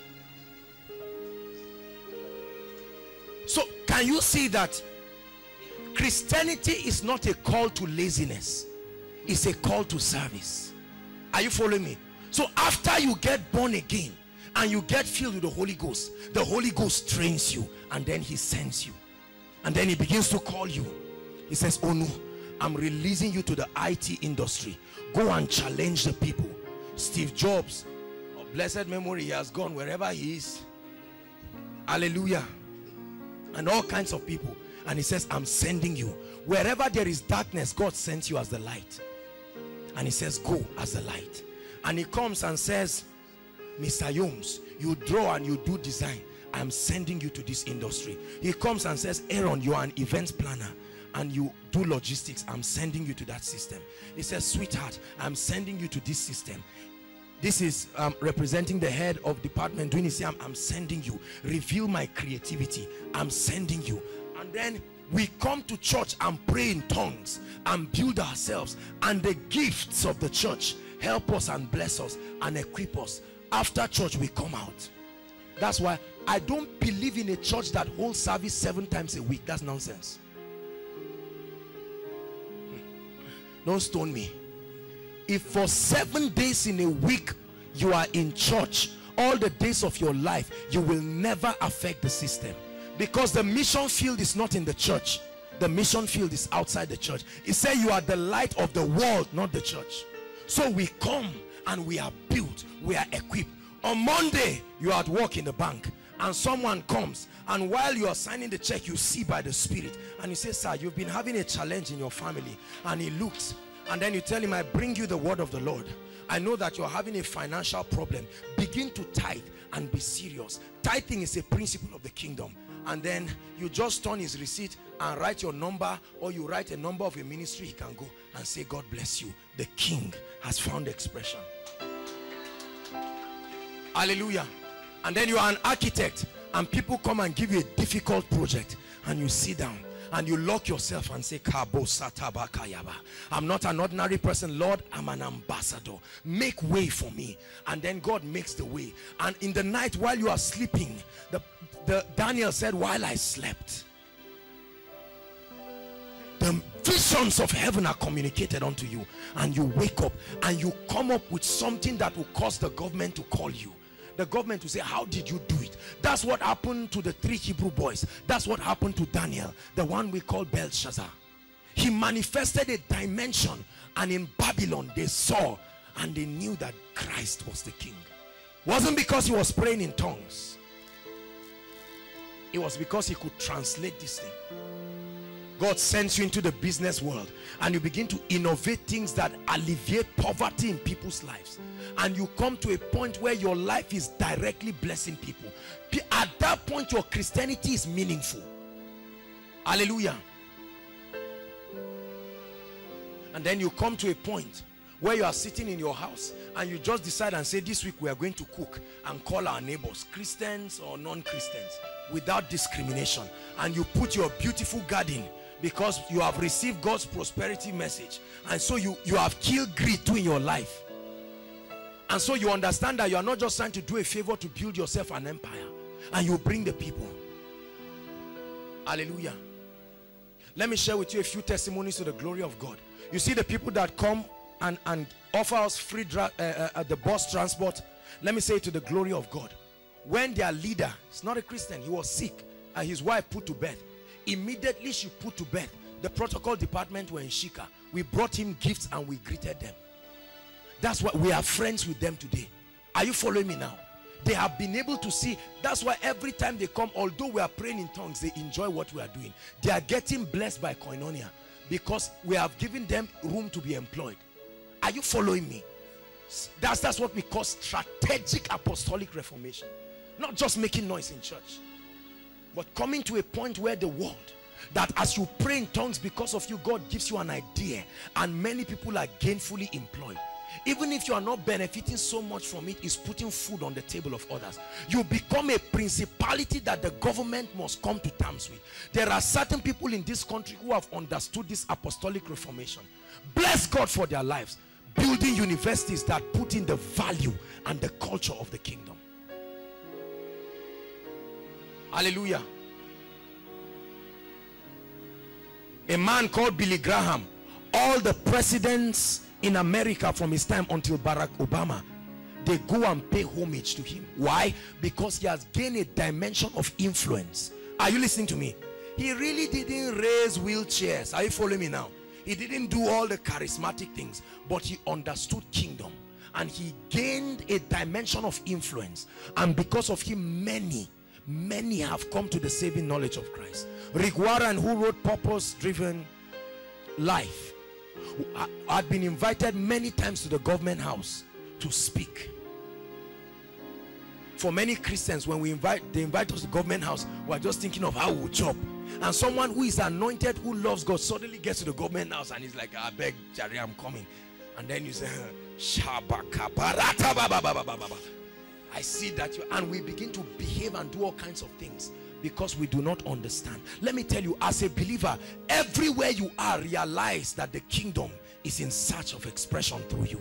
And so you find out, what can I do that will bring the kingdom to bear?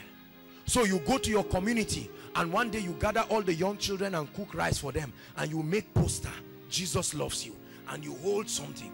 You must not have the name of ministry. It mustn't be Joshua Selman International Ministries. We like names and we like titles. We don't think kingdom. Unbelievers think kingdom. Everywhere they go, their primary concern is, how can the kingdom find expression?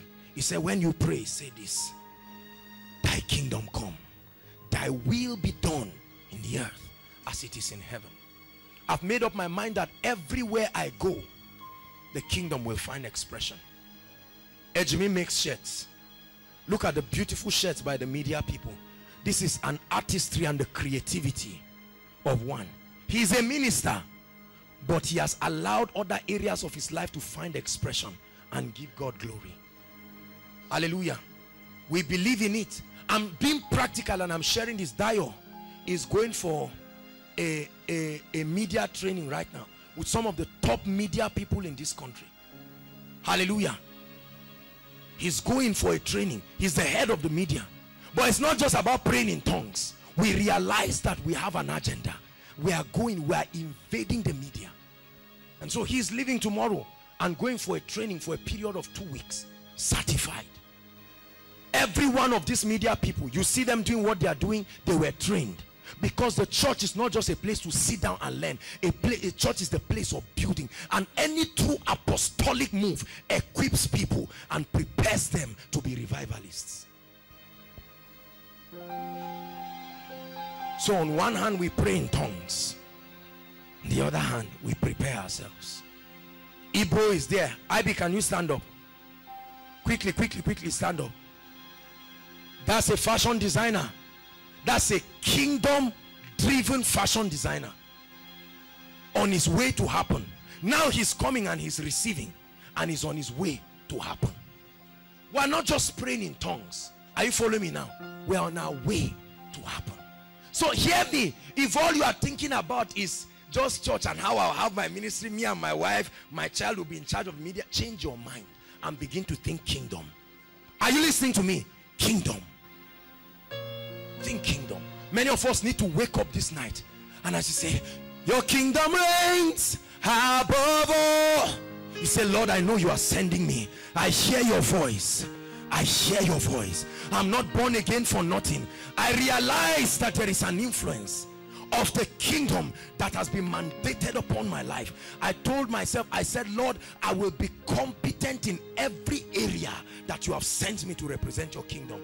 And that means taking that money you are using to buy timberland, to buy the books and the materials that will equip you for being an ambassador. All this nonsense, instant gratification, get rich quick. We young people are in it. It's time to sit down and realize that there is a mandate of a generation upon your shoulder. And no matter what sacrifice it will take, that you say, I will do this for my king, and you sit down. How many of you guys who want to be fathers, how many of you have gone to read any book about principles of fatherhood? How many of you have gone to read any book about how to discipline children?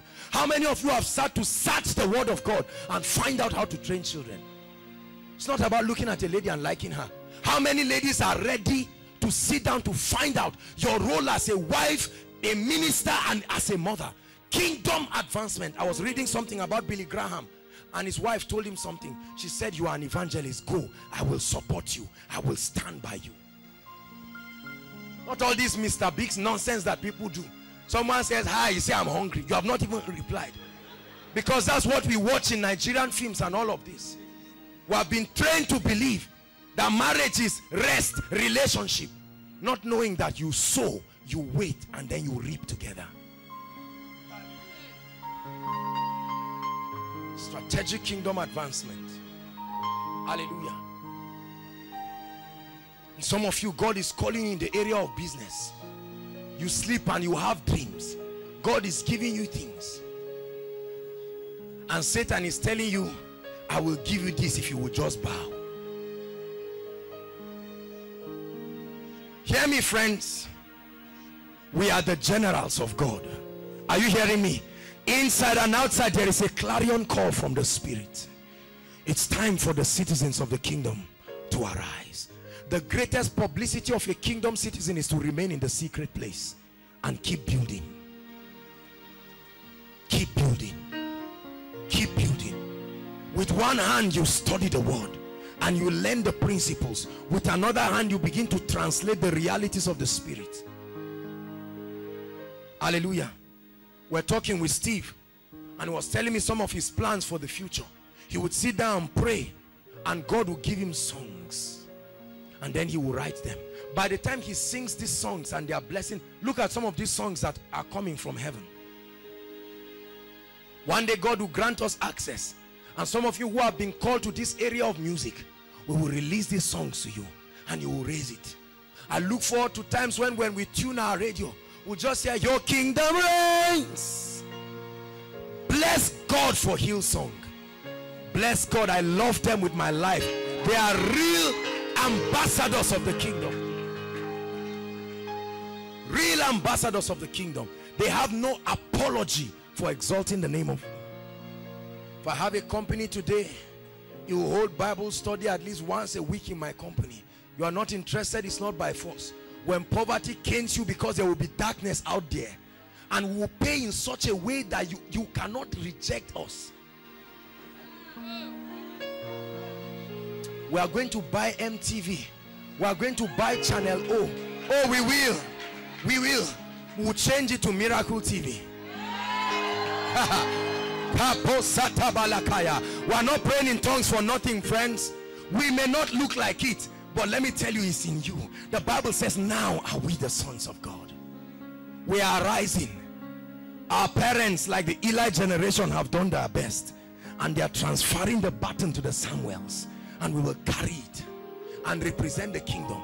A time will come, they will come and meet you, and someone will want to bribe you, and you hold back his hand, and not just say, no, I don't do it. You say, no, I represent a kingdom. Don't just say, I don't do it. Someone comes to meet you and says, can you come to my hotel? Say, no, I don't do it. What you are just trying to say is that I don't do it with you. You must let the person know that I represent a kingdom, and I'm bounded by a modus operandi, and part of it is that we are not engaged in this. I have a king and I pay an allegiance to him. Hallelujah. Ejimi does designs. When you tell him to do a design for you that is pornographic or has anything that is anti-God, he will not do it. Because you like him, you will change your mind. I look forward to a time when the world, although they don't like us, they cannot deny the impact we are bringing. That's the time. At that time, we will gather on Sundays and pray. And every time we are praying, although they do not understand what we are saying, they cannot deny the effect. It's telling on their salaries. It's telling on the economy. You come and meet someone working in your office, and like Joseph, the person is depressed, and you say, what happened? Say, I was just told I have cancer. And he said, come with me. As the manager of the company, say, in the name of the Lord Jesus, cancer, go. And the person is healed. And he said, I thought it's only in church. And he says, to let you know that the kingdom of God is advancing. Hallelujah. So arise, media giants. Arise. Arise. It's not just about praying in tongues and sitting down. The call of the kingdom is a call to responsibility. We are going to pray. We're out of time. We'll continue the next time. I'll be revealing to us the structure of the kingdom. I really want us to understand the concept of the kingdom. Now you see that it's beyond just getting born again. Rise up on your feet.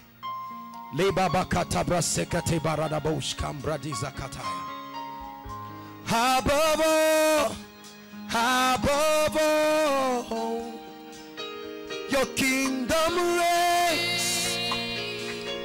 Your kingdom reigns. Above all, above all,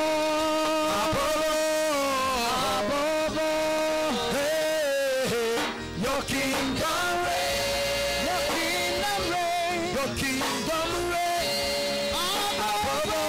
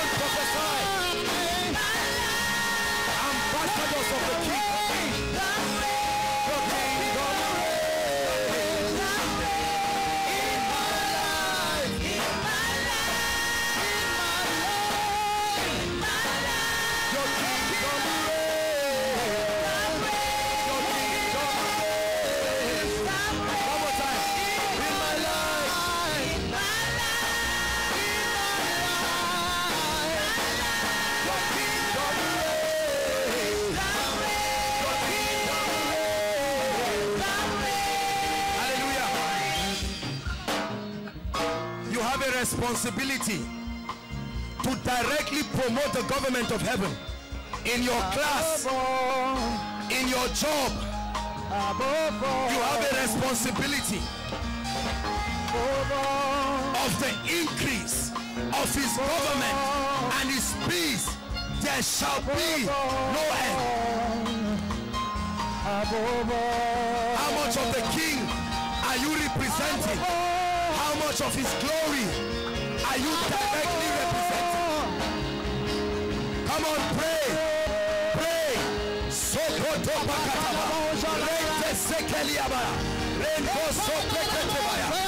Pray. Your kingdom. Your kingdom. The influence of your kingdom. Your character. Your culture. Your lifestyle. Your ways. In politics. In government.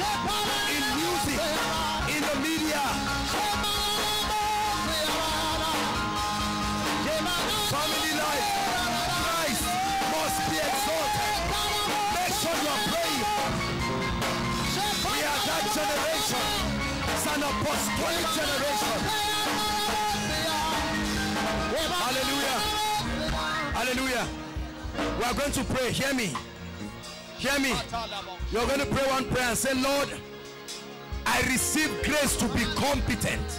Hear me. Many of us right now, from this meeting, go and buy books, go and buy DVDs that address the area you know God has called you. Sit down and walk. There's room for laziness. Generals are not lazy people. Lift up your voice and pray. I will be competent in the media. I will be competent in politics. Go ahead and pray. It's an apostolic reformation.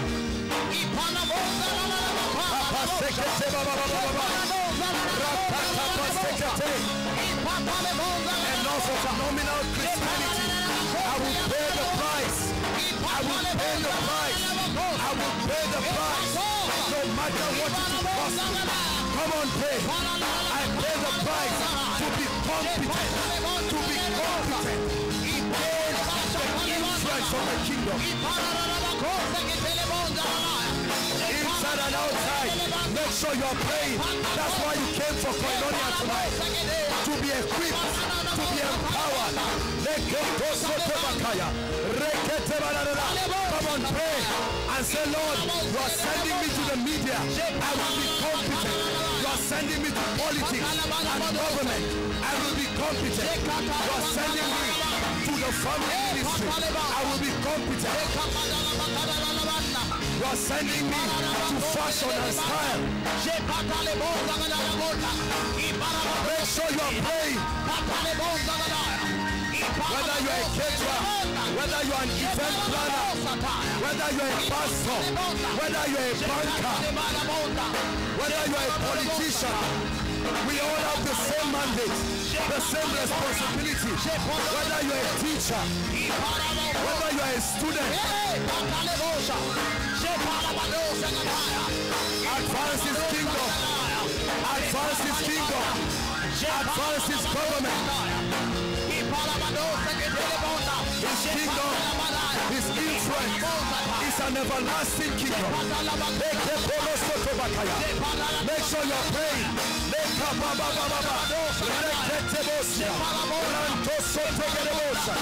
In ministry, I receive grace to be competent. In business, I receive grace to be competent. In every area you have called me, I receive grace to be competent for the sake of his majesty, for the sake of the kingdom. My generation will hear my voice. My competence will give me a voice, and I will shout it.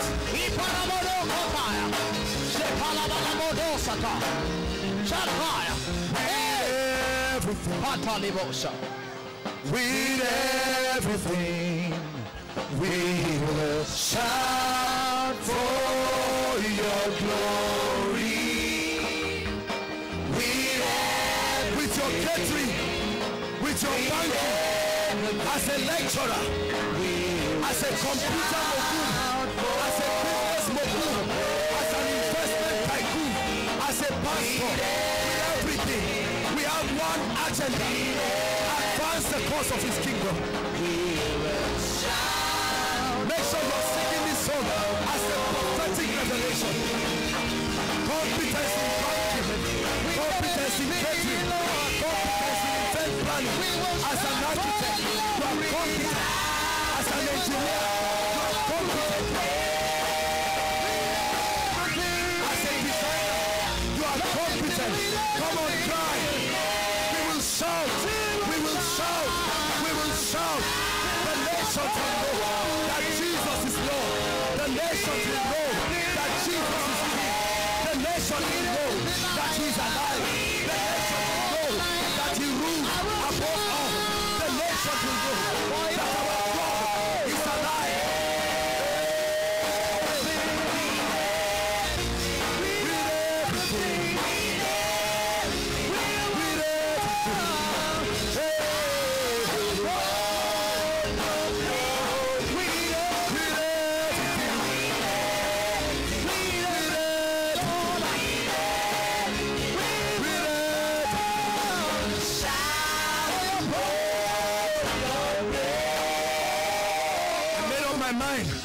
I said, Lord, whatever you give me, that I will not glorify you with, let it not come. Rotimi is a keyboardist. He pays the price morning till night, building himself. No matter how much you will give me, I will not compromise. No matter how much you bribe me, I love my king. I am addicted to the king. There's no going back. It's beyond church. It's beyond church. It's beyond church. It's beyond church. It's beyond church. It's beyond church. It's an apostolic reformation. It's an apostolic revolution. Generation. Having the mindset of the kingdom, the power, the character, the nature, the grace, the anointing, the prosperity, the influence of the kingdom. There's an army rising up. There's an army rising up. There's an army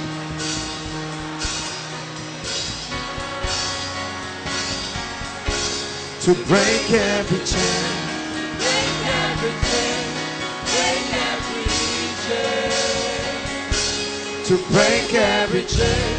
Break every chain, break every chain. There's an army. There's an army rising up.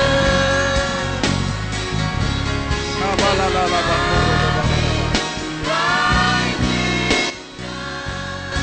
There's an army rising up.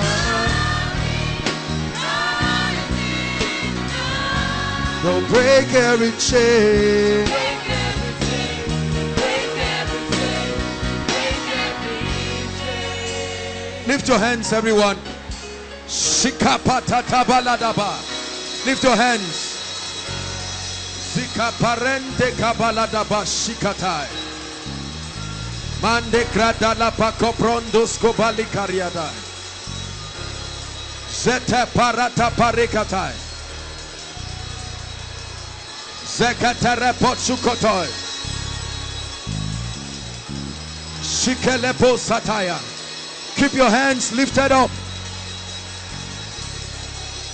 The anointing of the Holy Ghost is going to be touching men, touching women. The anointing of the Holy Ghost. The anointing of the Holy Ghost. From the front to the back. The power of the Holy Ghost. That's what happens when we worship. Yeah, yeah.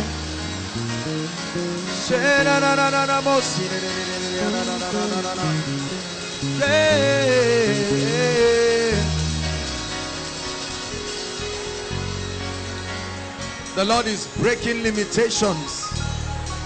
The Lord is breaking limitations. Breaking limitations. Breaking limitations. Breaking limitations.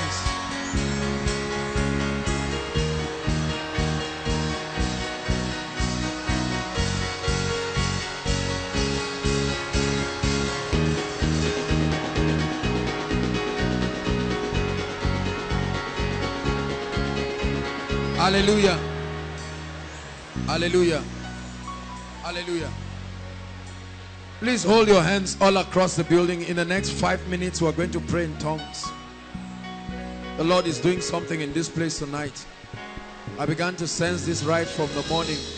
Hold your hands together. In the next 5 minutes, I'd like you to pray. Instrumentalists, don't stop praying. We're going to pray in tongues. Listen, within these 5 minutes, there will be a bursting. Something will break open. As you pray, for many of us, there will be a release of very deep spiritual virtues. This is not just ordinary prayer, trust me.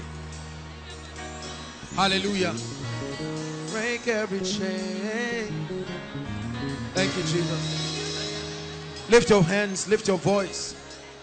Go ahead and begin to pray in the Spirit. Sheketete pakataba. Zembrodos kobrande kalabashata pakata. Rakata pokoto pokoto baba baba. Bandete baka parete kababa. The Bible says, while they prayed, the Holy Ghost said unto them, separate me Paul and Barnabas. Lord, as we pray tonight, let there be impartations. Let there be openings. Openings of portals. Openings of vessels. Pray. Pray. Sotokete pakata. Bambra tekete pokoso prekete. Pray like a priest. Pray like a priest. Skete bakapra tekete. Sete la pariada bakataya. The Holy Ghost is engaging your spirit man. The Holy Ghost is engaging your spirit man. Right to the back. Make sure you pray.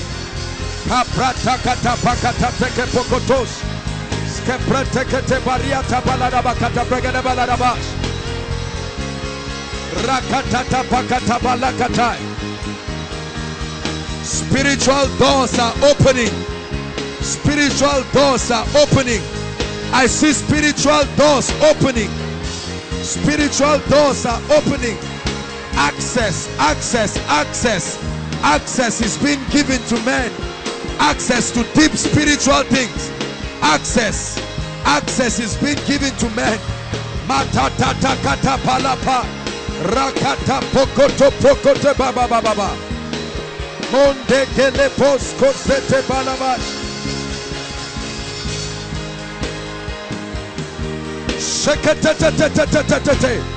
Access in the spirit. Access in the spirit. Go ahead and pray. He told Jacob, for as a prince you have fought with God and prevailed.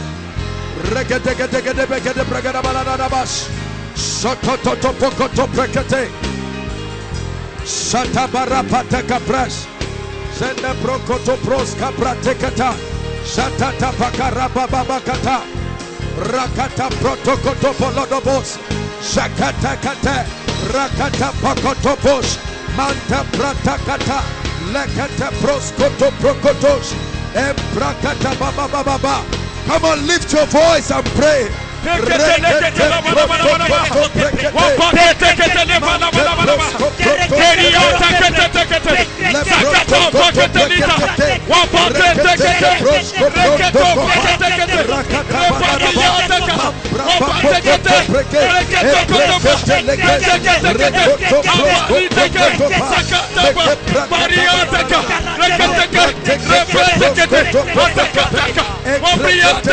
Let there be a breaking,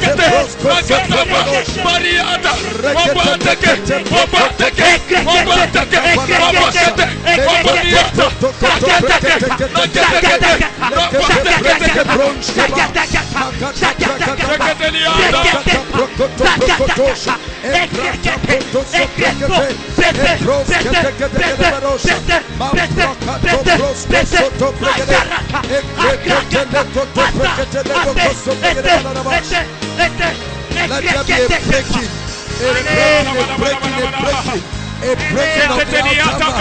Let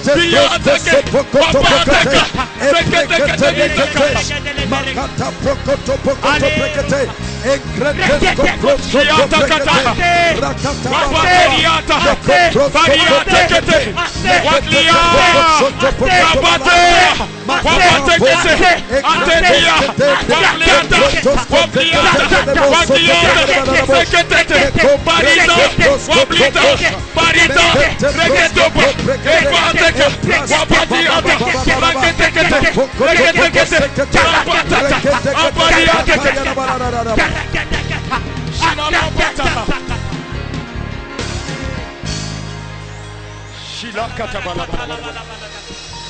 I hear the chains falling. I hear the chains are falling. I hear the chains falling. I hear physical chains. Physical chains. I hear physical chains. Physical chains are falling. Physical chains are falling. I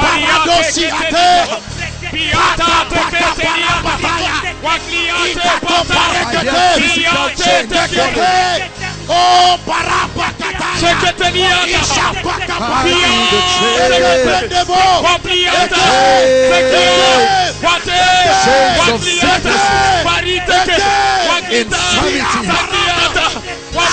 of weakness.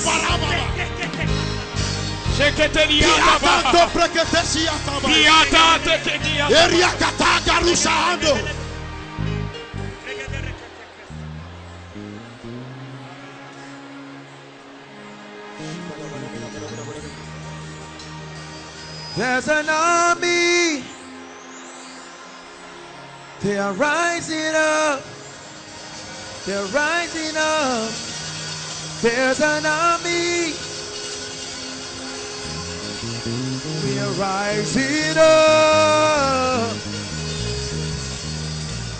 There's an army rising up. We will break every chain. Break every chain. Break every chain.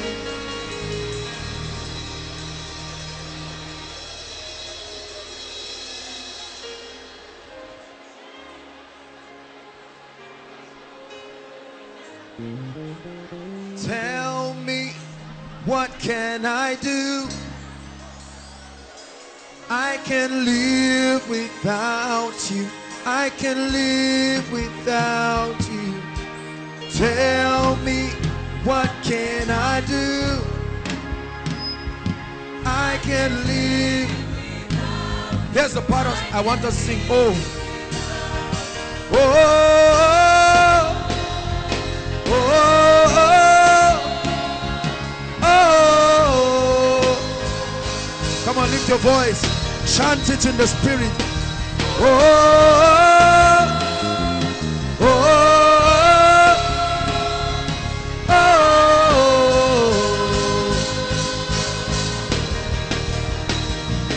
oh.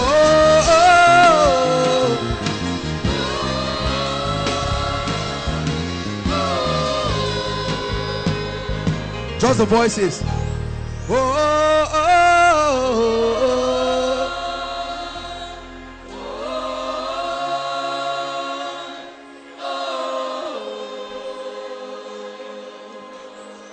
Sing it one more time from the depths of your heart.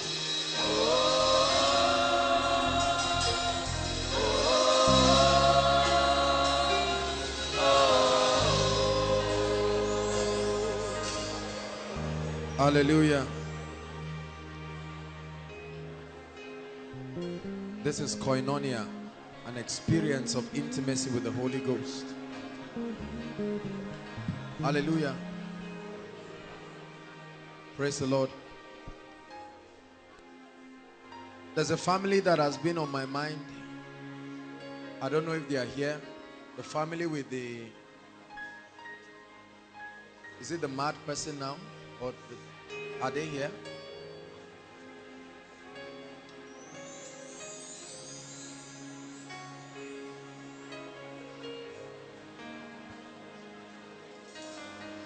Praise the Lord.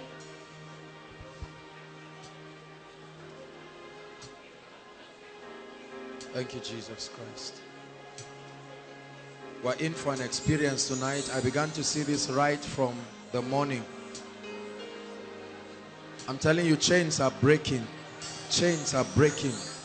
I still hear this in my spirit. Chains are breaking.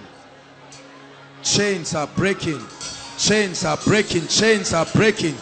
Chains are breaking. Chains are breaking. Oh, let the chains break. Every chain over everyone here. Every chain. Every chain. Every chain. Every assault of darkness. Every chain. By the fire of the Holy Ghost. Every chain. Every chain. Every chain is broken right now. Chains of habits. Chains of limitations.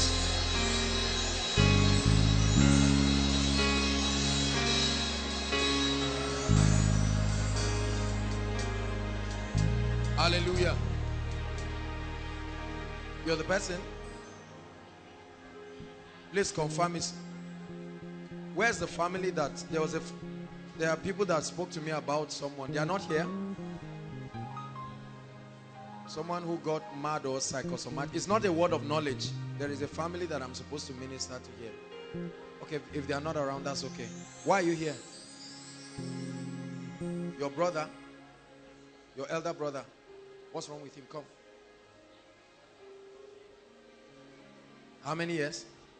7 years. Where is he? At home. I'll pray the Lord will use you as a point of contact.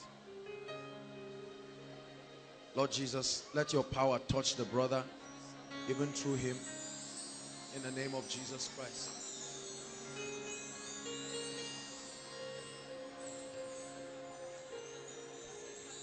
Hallelujah.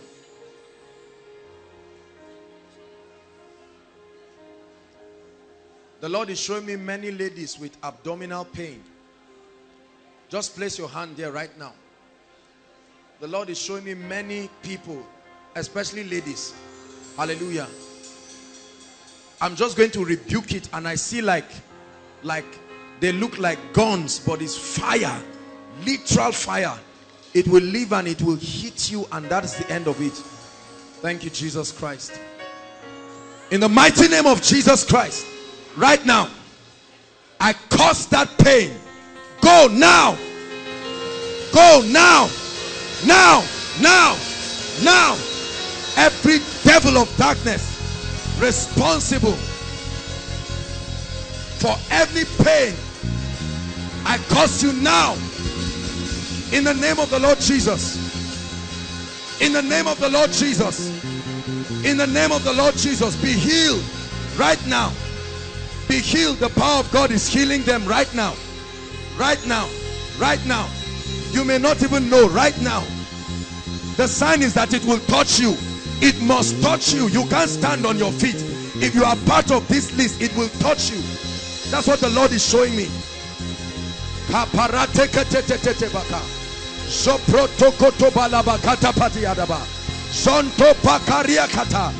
cause that pain. I cause that spirit of infirmity in the name of Jesus Christ. Hallelujah. Everyone lay your hand on your chest. The Lord is going to rebuke blood conditions right now. Blood conditions. Blood conditions. Blood conditions. All those who are part of it, there will be this same fire. It will come upon you in a mighty way. It's a sign that you are the one God is touching. This is not something vague. Hallelujah. Thank you, Jesus Christ. Right now, in the mighty name of the Lord Jesus Christ, blood conditions, I speak to you.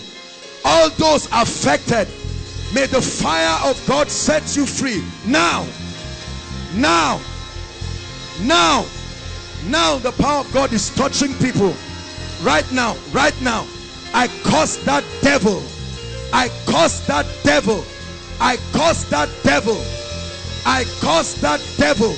In the name of the Lord Jesus Christ, I curse that spirit. I curse that spirit. I see visions of the spirits of infirmity leaving people, leaving people, leaving people. In the mighty name of Jesus, I curse that spirit.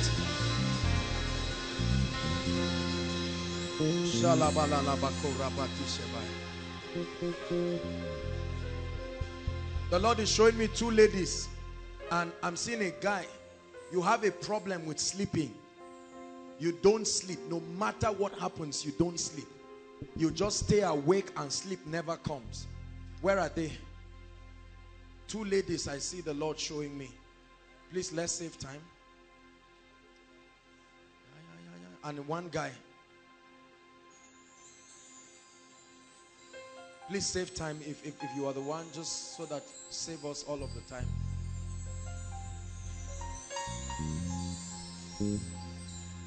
How long has it been? Huh? 6 months. How about you? Huh? I'm seeing your hands chained. Your own situation. There's one more lady. The Lord is showing me. There's still one more lady. There's one more lady the Lord is showing me. Hallelujah. Come, I have to pray for you. Yours is more than a sleep problem. Hold my hands. I curse this chains in the name of Jesus Christ. Let her go right now. And I break by the power of the Holy Spirit this spirit that causes you not to sleep. You are set free in the name of Jesus Christ.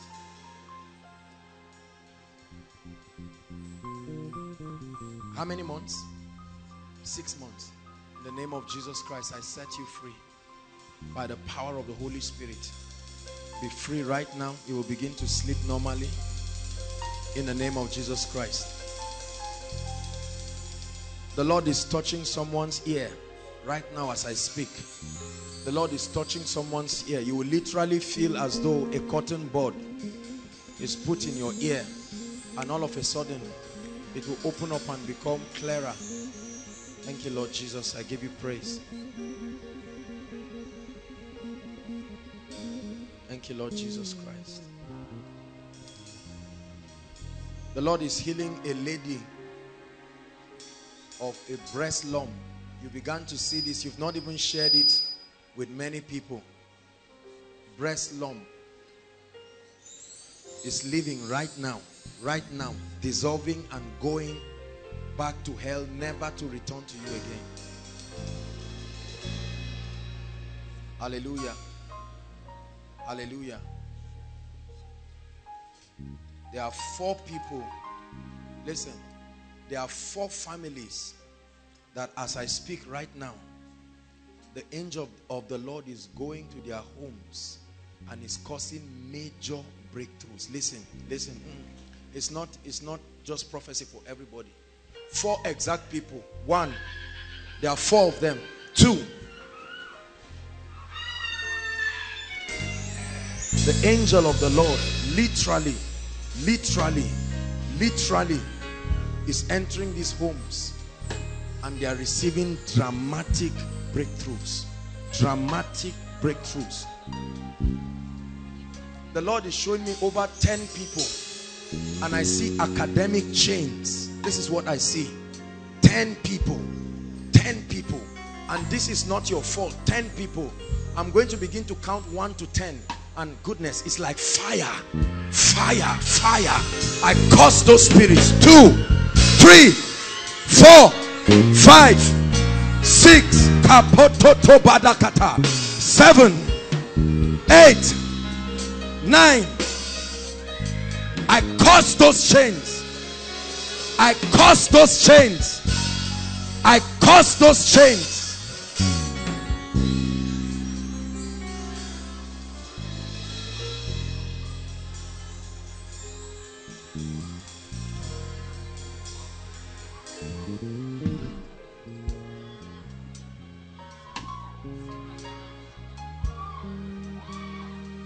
It comes to an end. I tell you, it comes to an end. That chain breaks now and forever. It comes to an end. Hallelujah.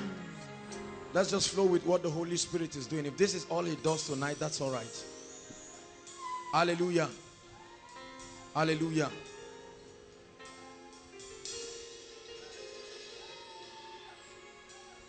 I'm seeing 2 eyes in the spirit, and God wants to open up at least 19 people here in the realm of visions and supernatural experiences. Listen, right now, in the name of Jesus Christ, prophetic fountains, those eyes in the spirit, sheketata parata, shiketete pokotosh. At least 19 people, at least 19 people, shataka bariata, fire, physical fire coming upon your eyes, physical fire coming upon your eyes. Open them up, oh God, to these dimensions of supernatural revelations.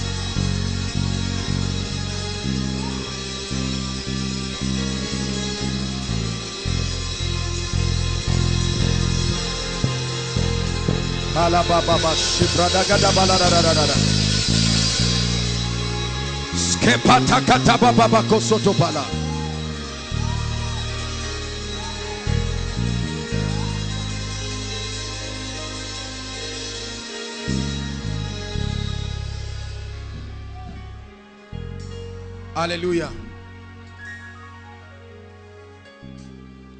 I'm seeing the angel of the Lord, and God wants to cause barrenness from two families. Now, two families right now, just two families. Father, wherever these families are represented right now, let your power visit and set them free now.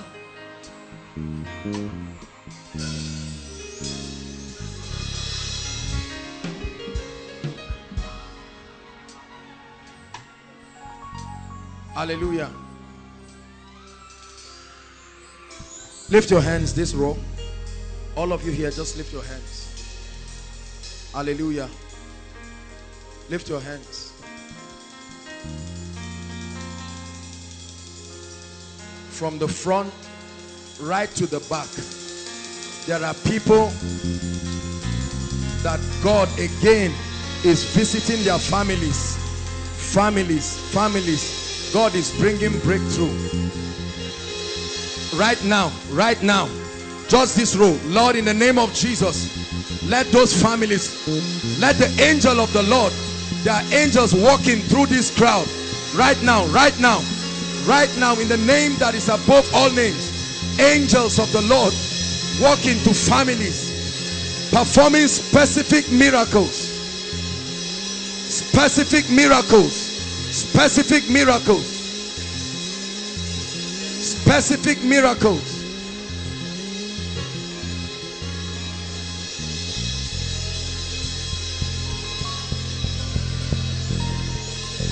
Elohim Madonna,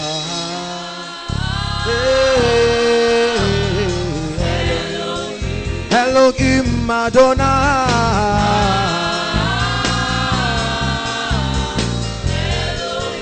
Elohim Madonna,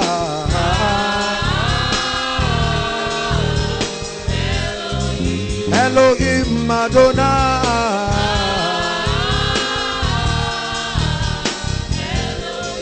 Elohim Madonna.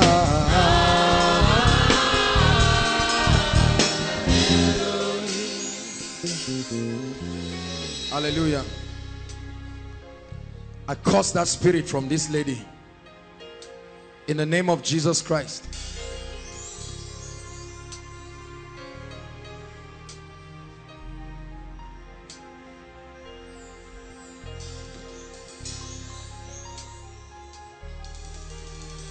Lift your hands, everyone. Lift your hands. There are some devils that need to leave this place right now. Hallelujah. Listen. God is bringing mighty deliverance for people now. Every service is miracle service. Are you getting my point now? We're going to shout that name, Jesus. My goodness. I'm telling you, major deliverances that will bring breakthroughs. Breakthroughs. The symbol. Hallelujah. At the count of 3, I want you to shout that name. I command every devil and every spirit, every act of witchcraft and divination, in the name of Jesus, and at the count of 3, they must come out of their hiding places and go never to return. Are you ready now? 1, 2, 3. I curse devils now. I curse spirits now. I curse spirits, every wicked spirit out of God's people, out of every family now. I break spells, I break witchcraft, I break the power of divination. Bring them out, bring them out. I curse that power. It's not just them, families, their families. I set fire, fire, fire upon altars. I set fire upon coven. I set fire upon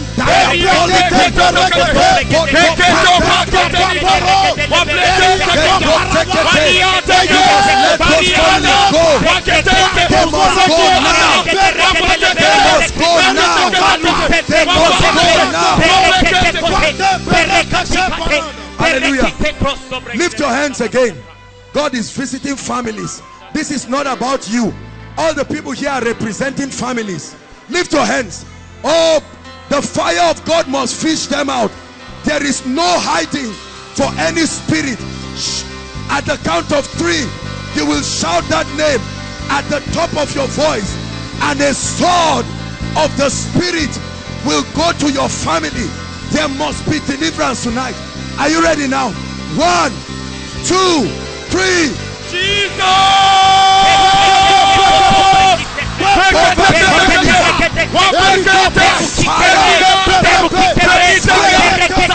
The Holy Ghost.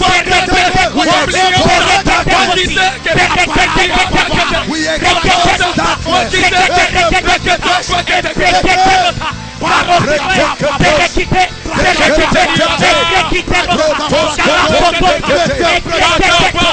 Let the sword of the Spirit go to every family. Let the sword of the Spirit go to every family and bring deliverance. We enforce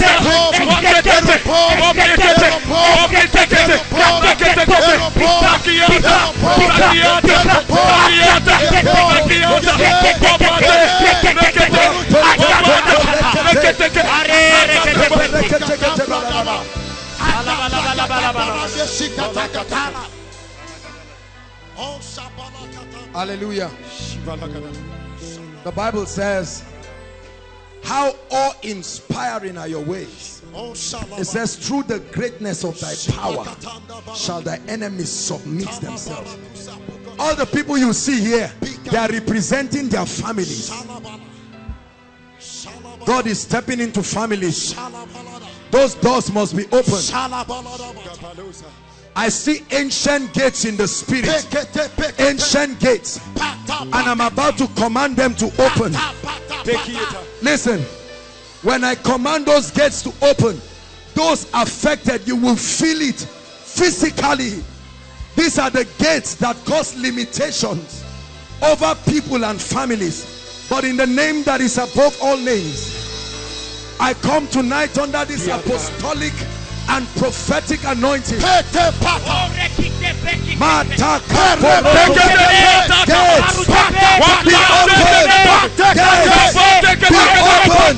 be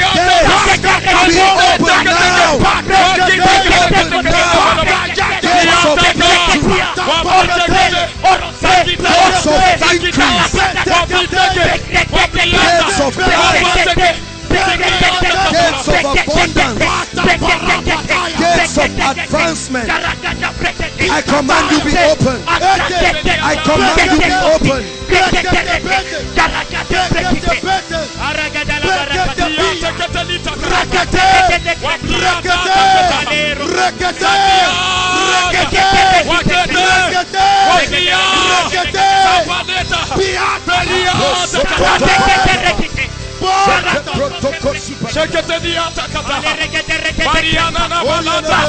Hallelujah. Any family, lift your hands, that is tied down by any kind of limitation, I don't care what it is, in the name of the Lord Jesus Christ, if that spirit has survived anywhere else, in this place, this is the mount of the Lord, in the mighty name of Jesus Christ, I command those doors open now. I command those doors open now. Doors of breakthrough be open now. Doors of breakthrough be open now. Doors of breakthrough be open now. Doors of breakthrough be open now. By the force of the Spirit, be open now. Be open now. Be open now. Be open now.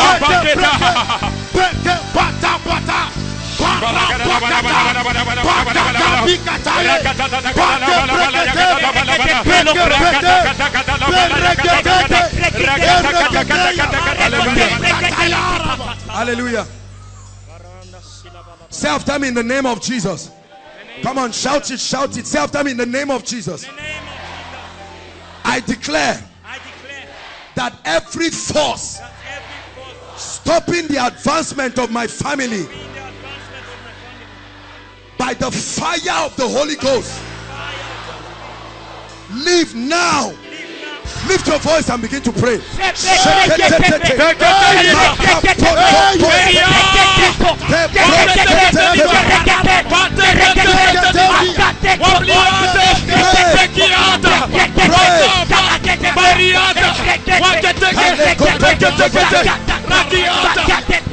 Every power, you must leave tonight in the name of the Lord Jesus.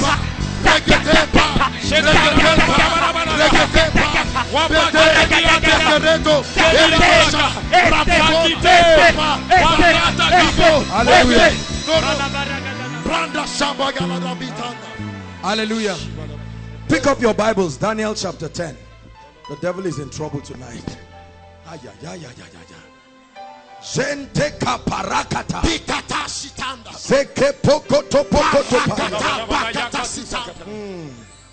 Daniel chapter 10. You have come for koinonia. It's an experience, it's a mountain. Something must change about your life.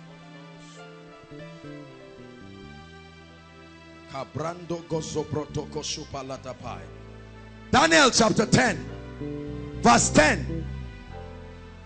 And behold, an hand touched me and set me upon my knees and upon the palms of my hands. And he said unto me, O Daniel, a man greatly beloved, understand the words that I speak unto thee, and stand upright. For unto thee I am now sent.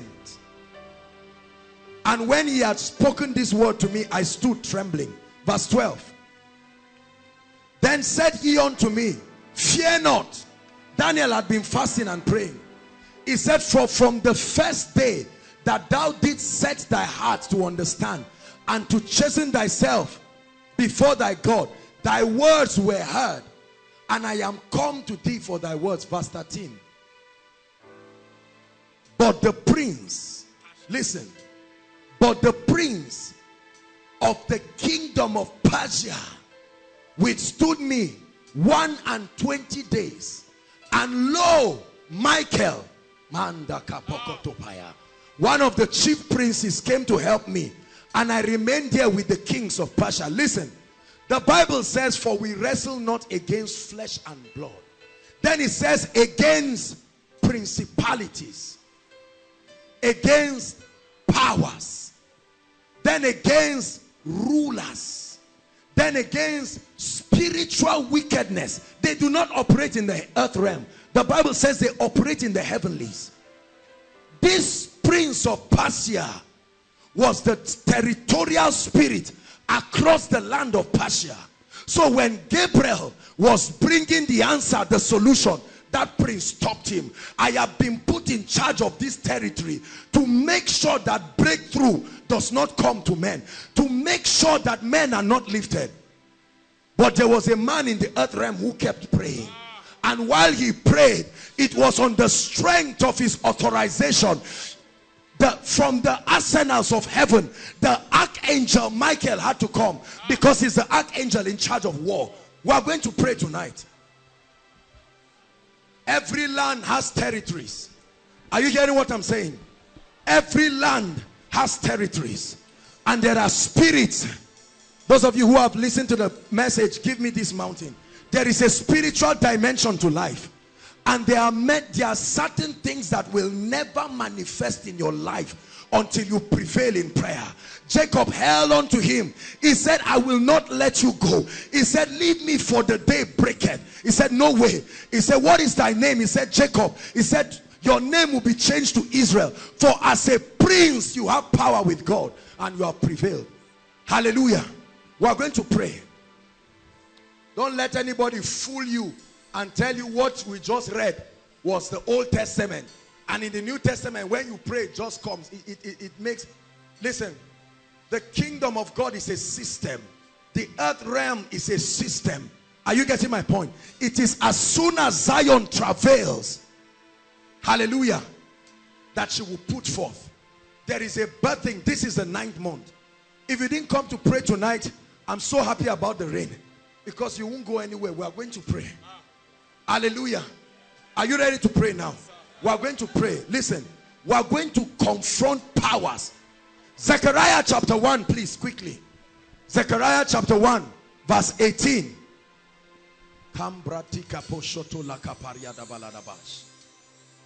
Zechariah chapter 1.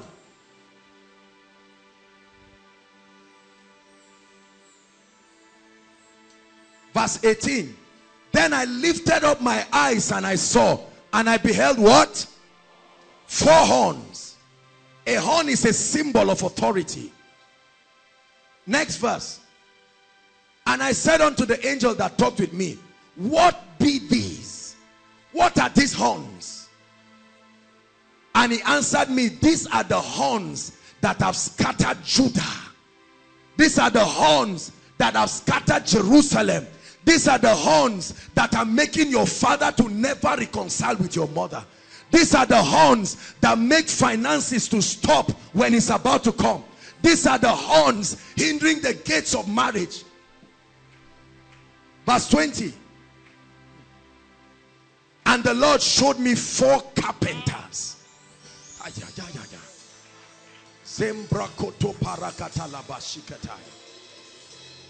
Then I said, what come these to do?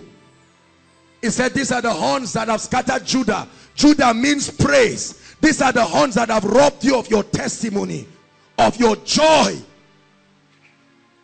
He said, so that no man does what? Lift up his head. They have put a barrier around your family and your life. And they have said, no man will lift up his head. So every time you want to lift up your head, there are horns. They stationed. Hear me and take seriously what I'm saying. They have drawn the boundaries. Man takata. Goodness, I tell you, I sense deliverance fire in this place tonight. Oh, those horns must leave for sure. There are horns stationed across territories to make sure that men do not rise. Some of you, this is a limitation. You are the first person in your family to get to the university. There are horns. But tonight, in the name of the Lord Jesus Christ, we are going to step out and put on our priestly regalia. We are going to confront the heavens. He told Job, he said, hast thou commanded thy morning? Did you speak into the heavenly territories? Did you command the things to align themselves? We are praying tonight. The Bible says the stars fought for Deborah. She was a warrior, and the constellations arranged themselves to make sure that enchantments could not go to the heavens. Lift your voice. Say after me, in the name of Jesus. Come on now, you have to be more serious than this. Say, in the name of Jesus. In the name of Jesus. I declare. I declare. By the power of the Holy Spirit. Hallelujah. All right. That every power across my territory that wants to stop me and stop my family from rising up, I challenge you tonight by the blood of Jesus. Lift your voice and begin to pray. In the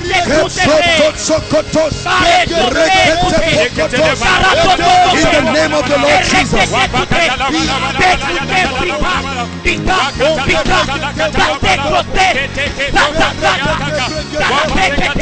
We challenge you. We challenge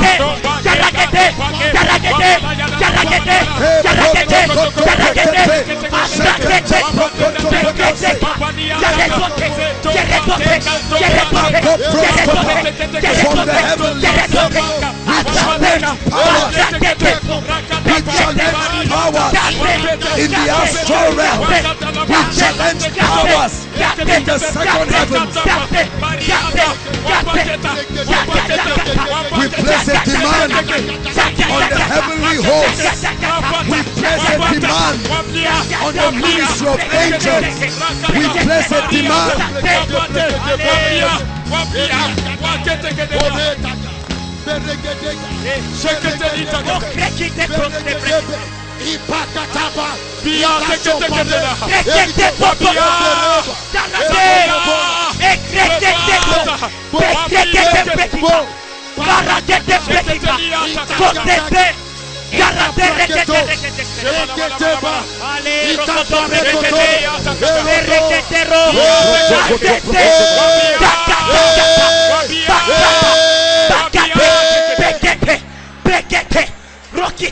Hallelujah.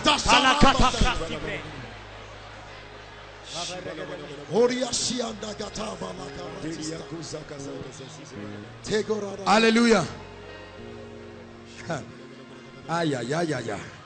Oh, we are praying tonight. Jude 1 verse 9. You will see tonight that Satan is interested in this body that you wear. Jude 1.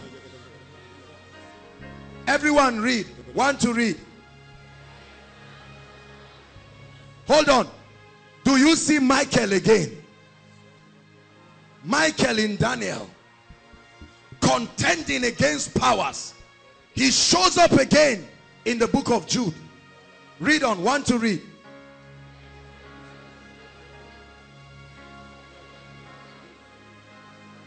Hold on. He disputed about the what? Spirit, soul, body. Satan wanted the body of a man. Satan wants the bodies of men, not just their spirits. Because without a body, demonic activities cannot be carried out. The church is called the body that the Holy Ghost uses. It's called the body of Christ. The body that the Holy Ghost wears. There is a law in this realm that any spirit that does not have a body cannot function in this realm. So Satan wants the body of Moses. If he looked for the body of Moses in the Old Testament, how much more your own body? So he will afflict you. He wants your body. So he will manipulate your body and all kinds of objects moving around. But the Bible says, know ye not that your bodies are the temple of the Holy Ghost? Know ye not? Listen, we are going to pray. I'm establishing a prayer point. Jesus entered the temple, which was his body, and he found out that there were strangers in that temple. Are you getting my point now? Those who should be in the temple were not there, and he found people doing business in the temple. There were transactions going on in his body. That's the same way Satan carries out all kinds of transactions in human bodies. And you hear people complaining, objects are moving in my body. You see people sleep in the night and all kinds of devilish things come to oppress them. Tonight we are going to pray. Are you getting my point? Please, if you are sitting, except you are under the anointing, stand up. And let's take some time to pray. You must get angry tonight and let's pray. Because something must break. Hallelujah. Are you ready to pray? Lift up your voice. Say after me, in the name of Jesus. In the name of Jesus. Shout it, in the name of Jesus. In the name of Jesus. I declare that my body is the temple of the Holy Ghost. My body belongs to Jesus. Therefore, every strange spirit attempting to hold on to my body, I command you right now, depart from my body now. Lift your voice and pray. Every stranger,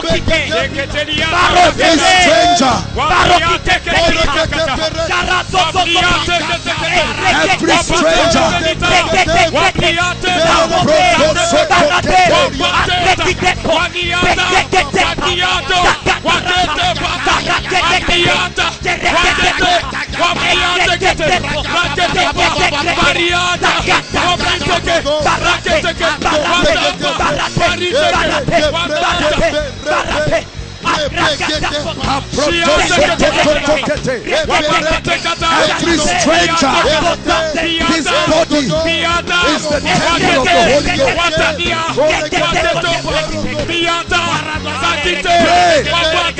Pray.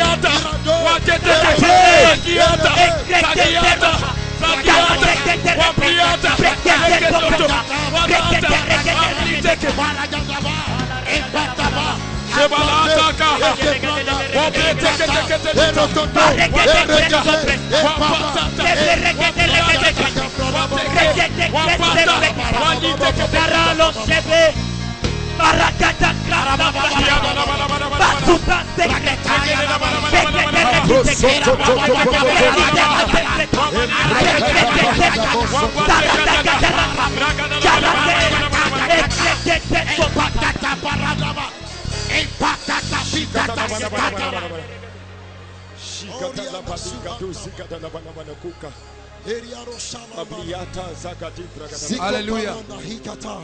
Hallelujah. Everywhere the gospel was preached, Jesus demonstrated that he was not only interested in the spirits of men, but their bodies. Yes, what healing does to your body is what salvation does to your spirit, man. Hallelujah. We are going to curse the root of sickness. I want you to get ready because the devil is in trouble. There's fire burning in this place this night. No matter how mad a man is, he does not enter fire by mistake in the name of madness. Are you getting what I'm saying? No matter how stupid a man is, in his insanity, he knows fire when he sees it. The Bible says he maketh his ministers winds. Are you getting my point? And his messengers flames. Flames of fire. Every stranger in your body is about to leave. I don't care what it is called. Sickness is that. Let me tell you how you know that these things are demonic. Because many of us, when you pray on it, it will go. And then later on it will return. You are a lady, they pray for you, and then for 1 or 2 or 3 months, you find out that your period just comes normally. No pain, no nothing. And then in the 4th month, it backfires again. There are people, recurrent headache, all kinds of devils. A growth comes and then it goes. You pray and try to treat it, it goes. We are going to set it on fire right now. Are you hearing what I'm saying? The Bible says, know ye not that your body. I showed you from the book of Jude. Satan was fighting with Michael over the body of Moses. Hallelujah. This body is your legal access for living and functioning in this realm. If it is battered beyond repair, your spirit will no longer be able to stay there and it will have to leave. So if Satan cannot get to manipulate your mind, he will batter your body in a way that your spirit cannot live and it will have to go. We are going to pray. Many of us, as you are praying right now, you will be surprised. Now is the time to pray all those. Hold on please, 1 minute. Genotype. I've read my Bible from Genesis. Please listen, this is very serious what I'm sharing. There's no mention of any nonsense of genotype in this Bible. Have you read your Bible? There are many ladies right now, many guys, they cannot even get married. They can't think of anything because the devil put one rubbish embargo called genotype. SS, AS, and all of those rubbish. Now you want to get married or you want to settle down, they tell you no, health-wise. Every parent is carrying their child and running away. The devil is in trouble tonight. We are going to pray. If he was not here, he should not be in your life. Are you hearing what I'm saying? Believe what I'm saying. Whatever has affected this body has affected God's property. And we are going to pray and invoke his presence that he will rise in his jealousy and attack any stranger. Are you hearing what I'm saying? Many of you, as you pray, growths will disappear. See, the trouble is that many of us have been praying, but we of course, I know not here, but generally, we do not know the power of the corporate anointing. Psalm 133 talks of God depositing the blessing where people are gathered together in unity. That's different from your personal prayer life. Are you getting my point now? We are going to pray. There are traits of infirmities around your family. There are traits of infirmity in your life.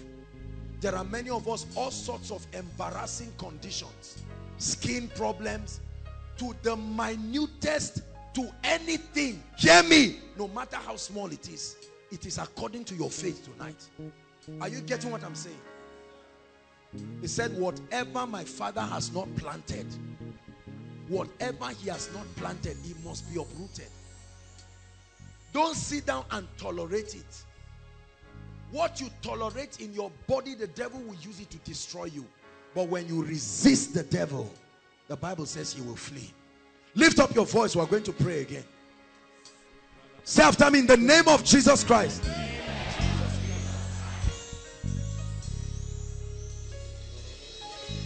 Every sickness, every infirmity, every abnormality in my body, hear the word of the Lord. I command you to leave this body now. I command you to leave this body now. Lift your voice and begin to pray. Every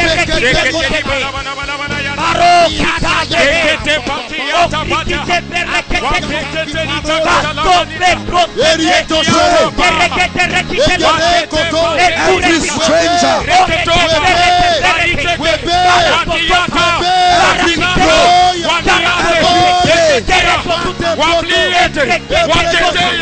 I refuse to tolerate it tonight.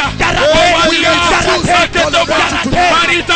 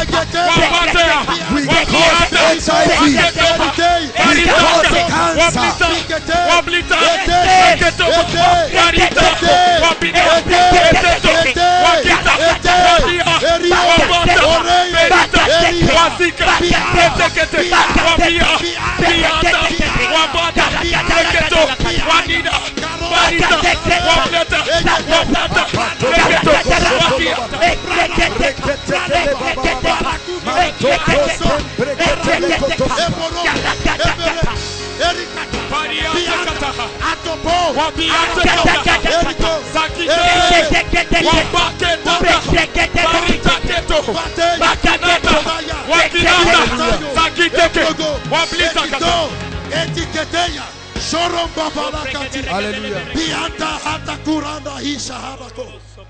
Joel chapter 2.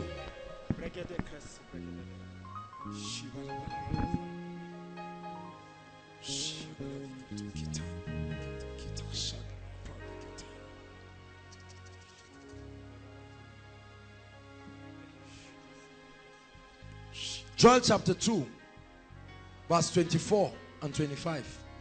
Joel chapter 2.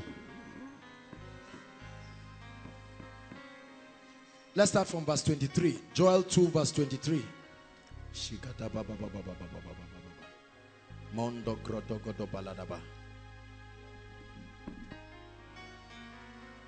1 to read.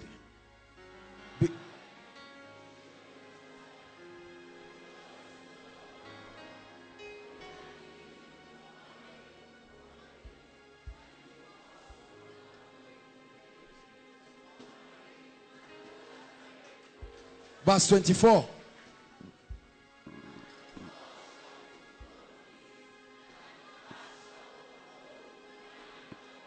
Verse 25. Shout it with all your heart.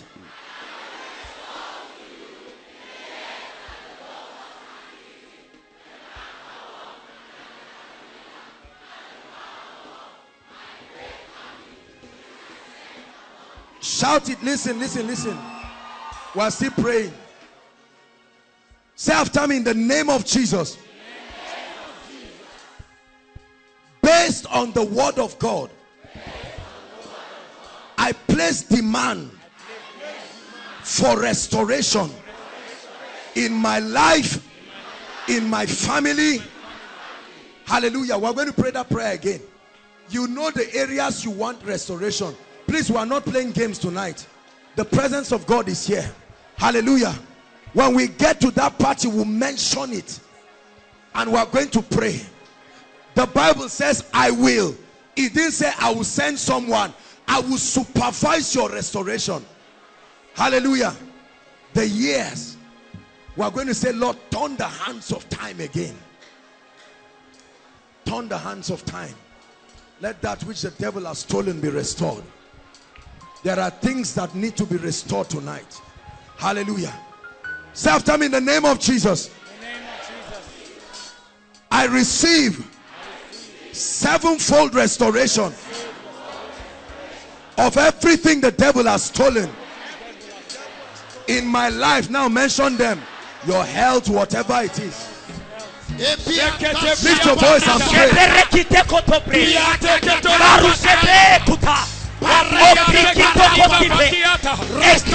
place a demand.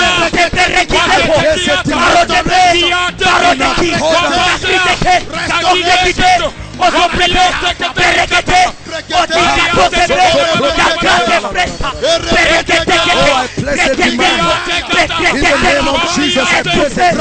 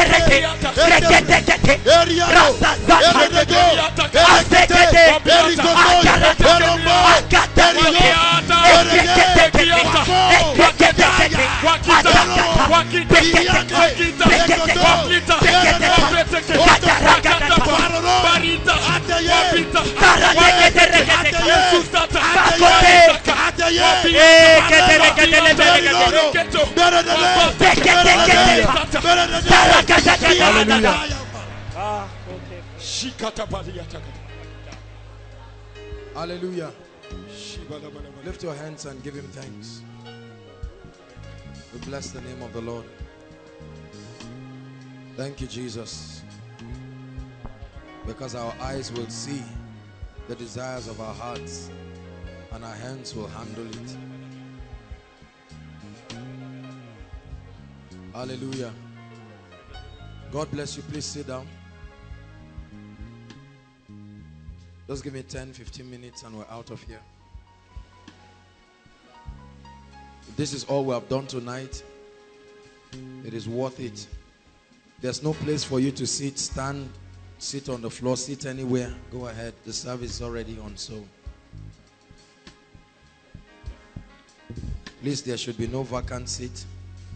There are still people standing. If the person is under the anointing, let the person lie down on the floor and let someone use the seat.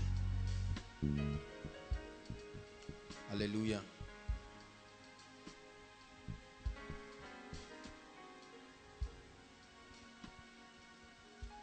Revelation is not knowing what the Word of God has said. Revelation is knowing how to make it work in your life. Hallelujah. Revelation is not knowing what God has said. It's not even knowing that there is a kingdom principle. That's not revelation. Revelation is knowing how to make that principle work in your life. If it cannot work in your life, then it's useless. Hallelujah. See, we keep sharpening ourselves like this, like arrows in the presence of God.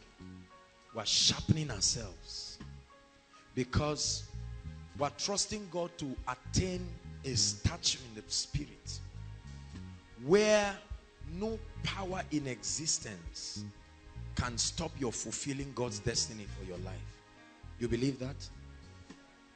There is a generation that is depending upon our faithfulness.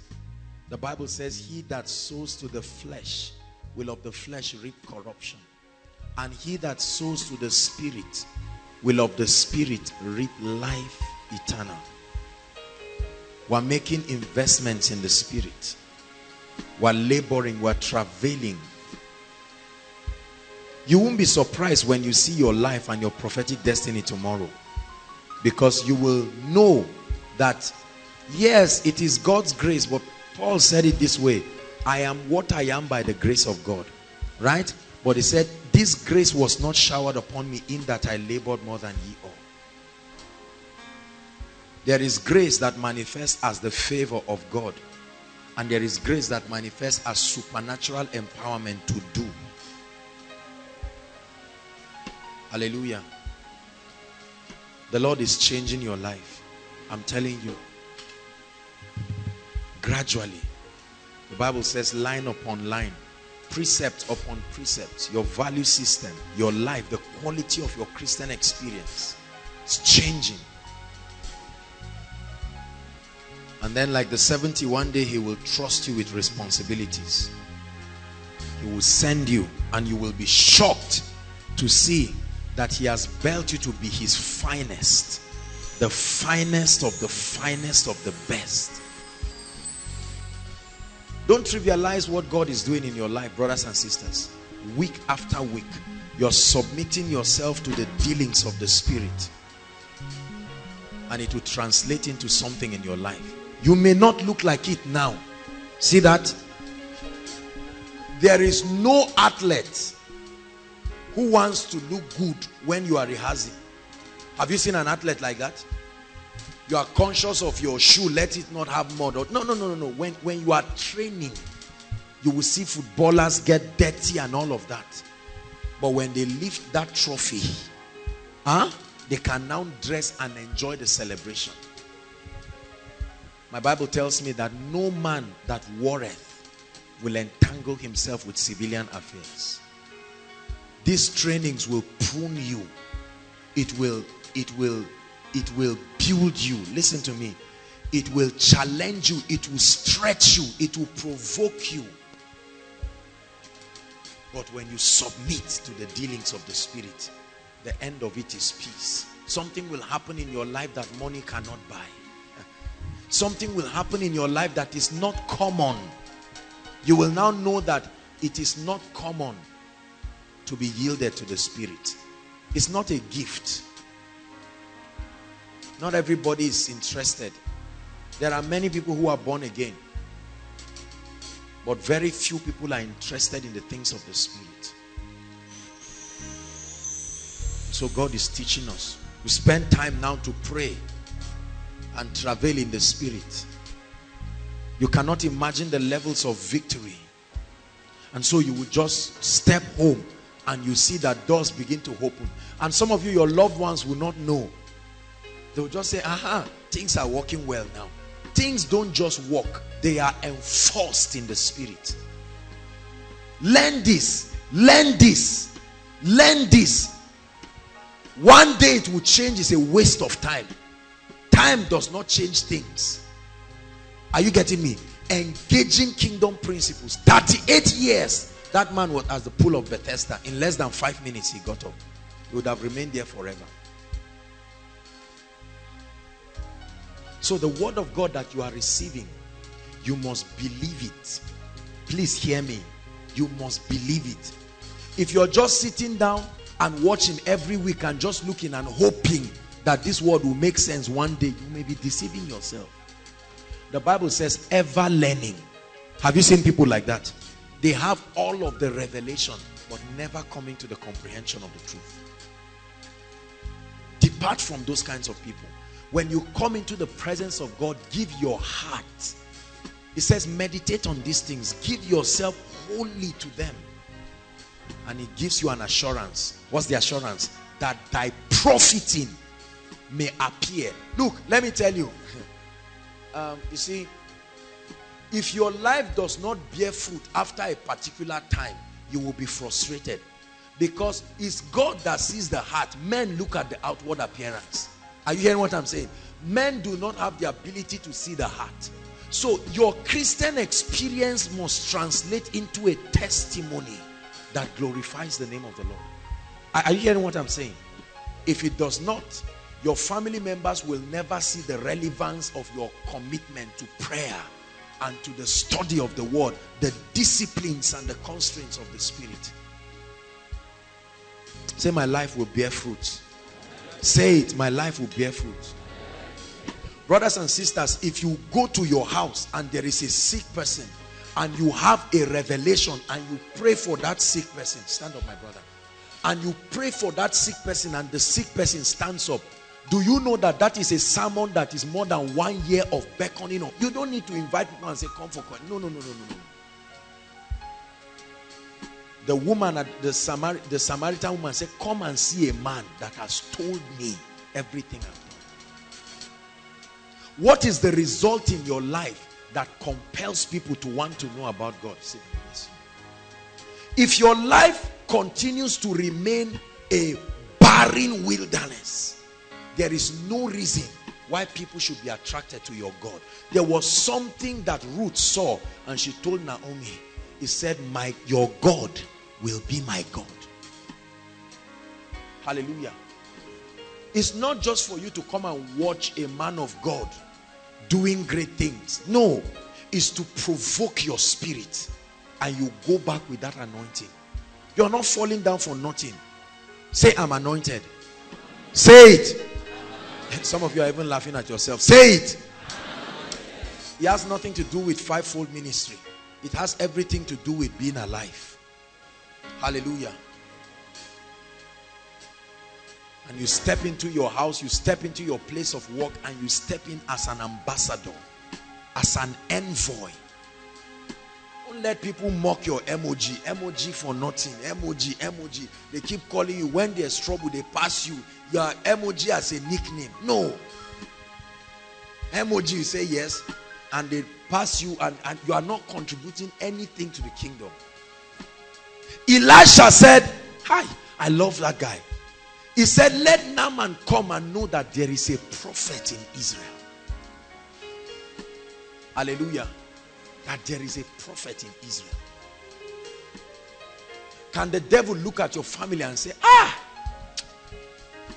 if only I can shift Zuera out of the way, and like a big hen, you stay there and say you are invited.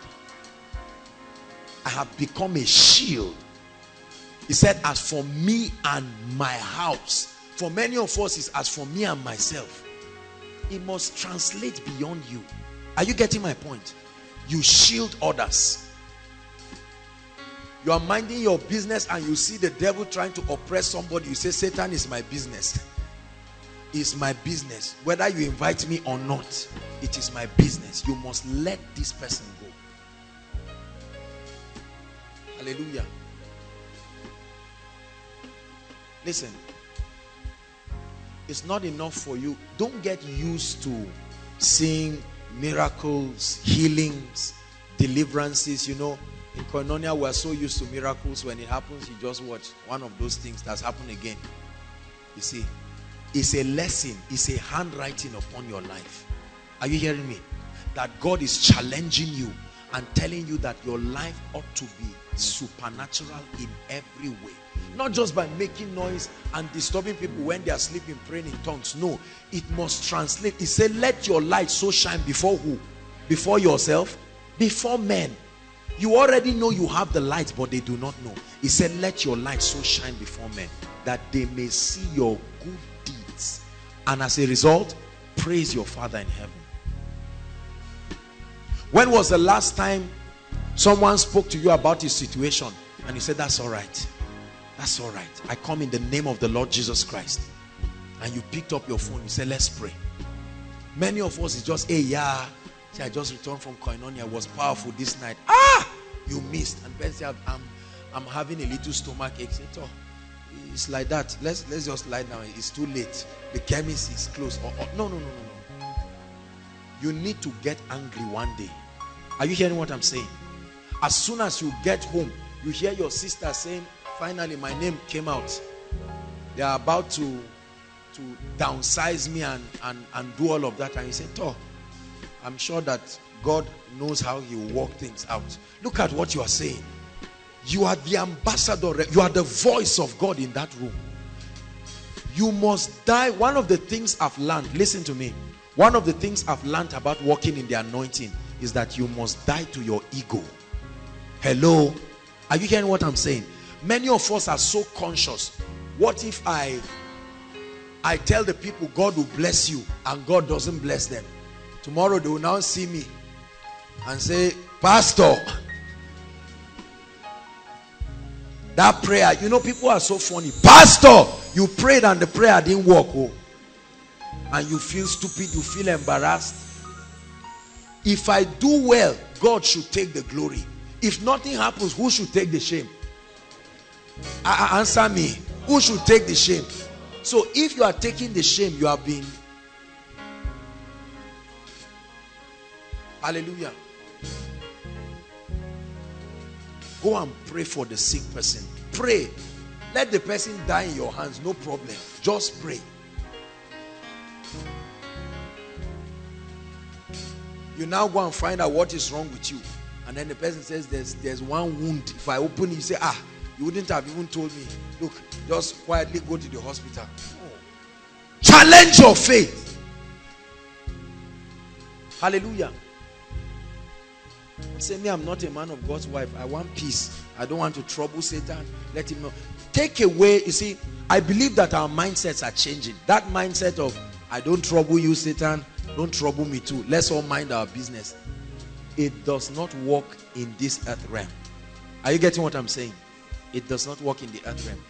There are many of us, I will not be surprised that there are some of us who sit down like that. You believe that because you are not active in the things of the kingdom, when the devil comes, he will jump you and go and look for those who are really causing him trouble. And he said, the devil, pass, please, pass. I don't have anything. I didn't look for any trouble. It doesn't work that way. Satan does not disturb you because you have become a slave to him. Right? But you must tear down the assaults of the devil over the lives of people. Say one more time, I'm anointed. Say it, I'm anointed. The Holy Ghost just took over this meeting. Let's just flow with the way he's. I'm anointed. Look at your hands. Everyone look at your hands. I know you have been insulting it, that it doesn't look nice. Forget about all those ones. Look at your hand. Whatever you have there is your hand. Whether it's rough or smooth, it's irrelevant. Just look at your hand. I'm talking about the spiritual content. I'd like you to say, my hands represent the hands of Jesus. They carry the anointing of the Holy Spirit. They can produce results and work wonders. Do you believe that? This is, God bless you, this is my mentality. This is my mentality. My hands are not just for eating. No. There is something upon my hands. Jesus has placed his hands upon my own hands. Many of us, we keep falling down and rising, but we are not blessing anybody. I want to ask you a few questions. Just a few minutes and then we'll round up. Listen. How many of us believe we are anointed? We just said we're all anointed. The question I have for you tonight is, who has your anointing brought to the kingdom? Has your anointing been able to save anybody? I once was lost. Huh? Come, brother. That this brother was lost, and on the strength of the anointing that you have, whether it was to save him, to get him healed, he has now come into the saving knowledge of the kingdom. Yes. If your anointing, listen, I'll tell you why many people do not see more of the anointing in their life. They want anointing, and the first question is, for what? What do you want it for? So you'll be speaking and people will fall down. If that is your definition of the anointing, if that is your scope, you know, especially the youth, we like power, and there's nothing wrong with it. You like the fact that you just sit down and say, I'm speaking. Some of you, while I was talking and things were happening, it was as if you were pouring cold water in your body. Calm down. The Lord is speaking to you right now. Calm down. If there is no passion in your hearts to see his kingdom come, I am telling you now, you do not need the anointing. And you shall receive dunamis. Acts chapter 1 verse 8. Please project it for us. And you shall receive power after that the Holy Ghost is come upon you. And that power is to an end. It says, and you shall be what? Witnesses. Witnesses. Who is a witness? Who is a witness? If Tosin slaps this gentleman and I saw it, what do you call me? A witness. If we go to the court, I say, Tosin really I saw it, so I'm a witness. The Holy Ghost makes you a witness. You were not there when Jesus died.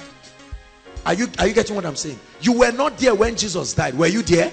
You were not there on the cross. But now you are standing to represent a message that you were not there physically. So the Holy Ghost says, at least I was there. I was not in Jesus on the cross, but I was around. I saw everything. Let me partner with you.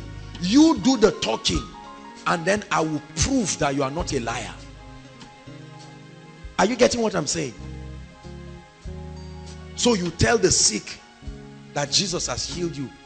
All of this rubbish sickness is over. And the Holy Ghost says, yes, I was there on the cross. By his stripes, this guy has been healed. And you stretch forth your hands, and the Holy Ghost validates that your claims are true. Everyone say, I'm a witness. But the challenge is that many of us are not witnesses indeed. You have roommates, you have people in your workplace, and there's no transformation. No transformation. The Lord is speaking to us tonight. Hallelujah. I may not have time to talk so much about it, but I really wanted to talk extensively on soul winning tonight. When God just took over, we give him praise. Hallelujah. We give him praise, because at least he visited people and he blessed people. But the question I have for us is that, who is coming to the saving knowledge of Jesus Christ because of the investments of the Spirit upon your life? There are many of us who are the only ones who are born again in our family. There are many of us, you leave people gisting and you get up and carry your Bible and come for koinonia, and you are happy. Again and again, we've had people here, especially students, when they're in their final year, some of them get to find out about koinonia.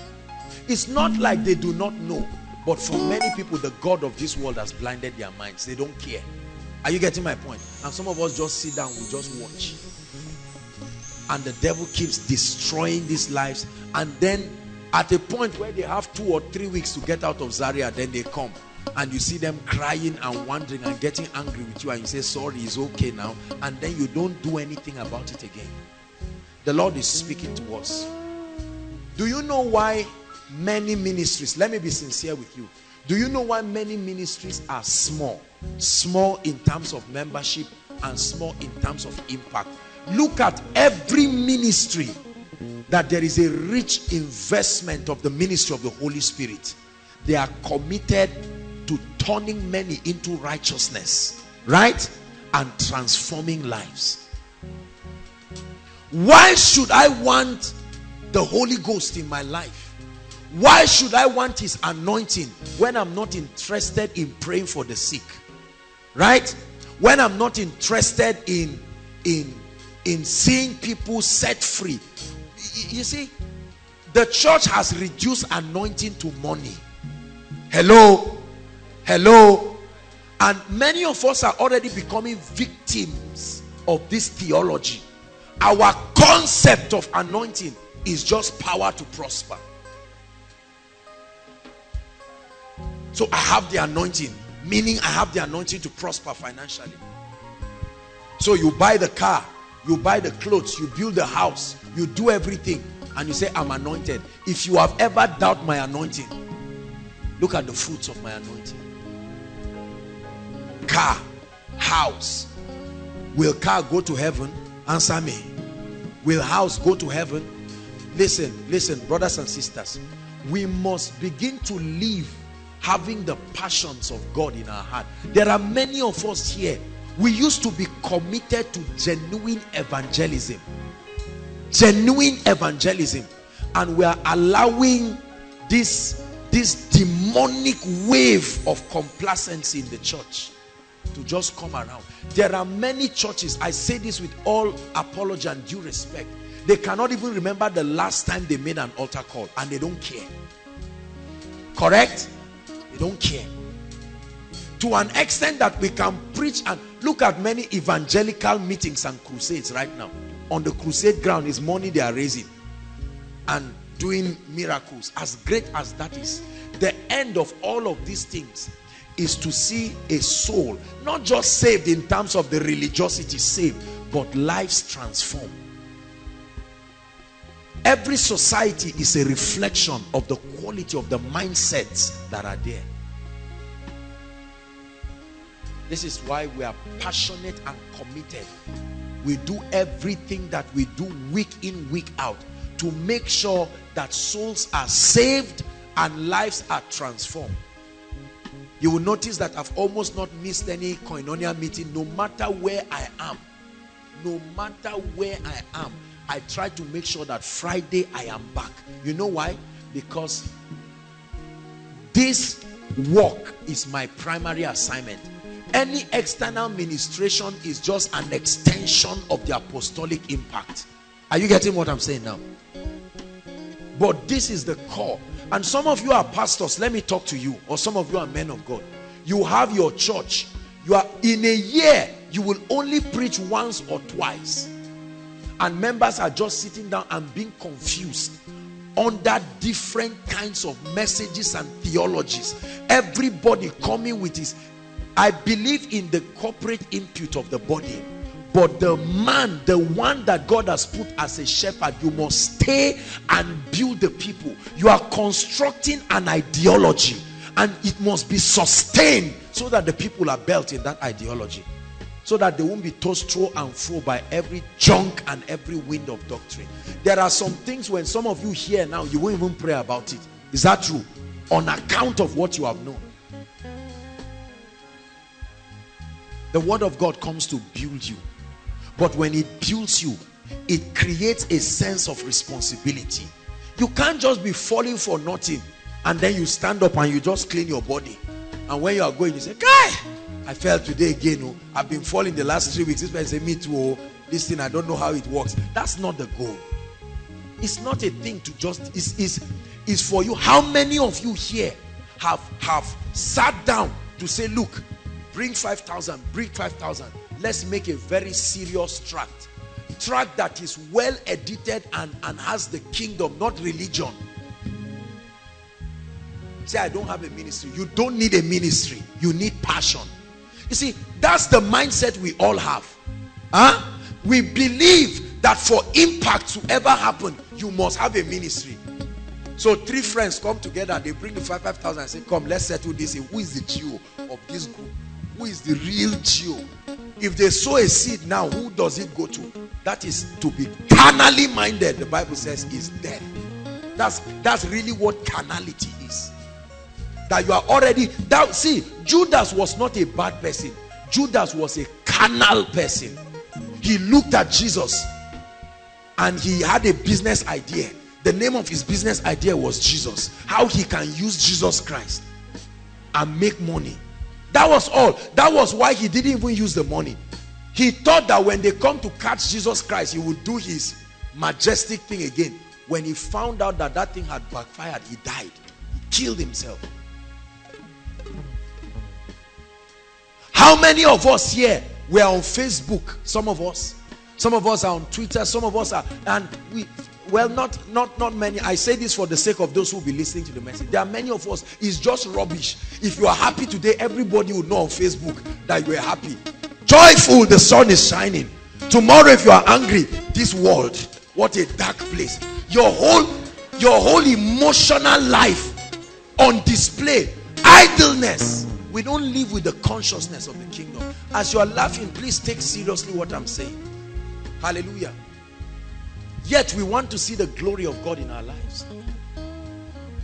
What is wrong with using your post and say, Lord, I may not be a man of God, I may not have the power to heal the sick now, but I commit myself, is that true, to making sure that every week one soul is saved. I must come for koinonia with somebody. Sister, how has your beautiful face translated into soul winning in the kingdom? Let me talk to ladies. Your beauty is either bringing people into the kingdom or taking people out of the kingdom. Is that true? There's nothing as neutral. So the brother sees you and says, sister, you are very fine. Say, we give glory to the name of the Lord. I'm inviting you. Let me use this opportunity and invite you. If you are afraid of talking to the person about Jesus Christ, some of us, once they just say you are beautiful, just say, let me not bring Jesus into it, as if Jesus is putting sugar inside food. You know, it's as if let me savor this moment now. It doesn't come every day. Let me enjoy it. Jesus, stay away. Let me not bring any religiosity. And then the Lord watches you from the throne and says, you pray, you want a ministry. You want a ministry where you are everywhere. You want an international ministry, and God sees your heart and he knows that there are some levels of the anointing. If we give this person, you are going to be a disaster to the kingdom. And he measured 1,000 cubits. That man was there until he proved that he was faithful. Then another 1,000 cubits was measured. There are some of us, even if you fast for 100 days, I am telling you, more anointing will not come until you step up your passion and your reckless abandon for the things of the kingdom. We're afraid of being looked at as being fanatical. Right? So many of us, I'm not a man of God, please, I can sow seeds. You know, there's this theology people teach. There are those who give, there are those who preach. Many people say I'm in the category of the givers. No, everybody is in all three categories. You must give, you must pray, you must preach. Hallelujah. Don't just say me I'm a giver, and then because the man of God really needs money desperately, he say you are doing the same thing with me. You who is giving, me I'm preaching, is all the same thing. It's true that it's the same thing, but if it's the same thing, it means you can switch. It's still the same thing. Preach to. Who has changed because of you? How many of us, does your presence judge sin and iniquity? Listen to what I'm saying. Does your presence, I'm not talking of condemnation, right? I'm not talking of condemning people and just writing people off. That's something else. That's a theology that came from hell. But does your presence judge sin and iniquity truly? That someone wants to do something bad and your presence is an inconvenience to the person. For some of us, your presence is a catalyst. Let's say, hey, thank God you have even come, sir. No.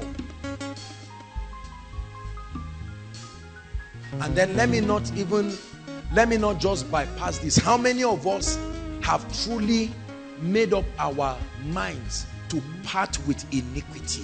Listen, listen. Please do not ever think that there is a way of negotiating your way into intimacy with God. If you really want authentic power, iniquity must be far from you.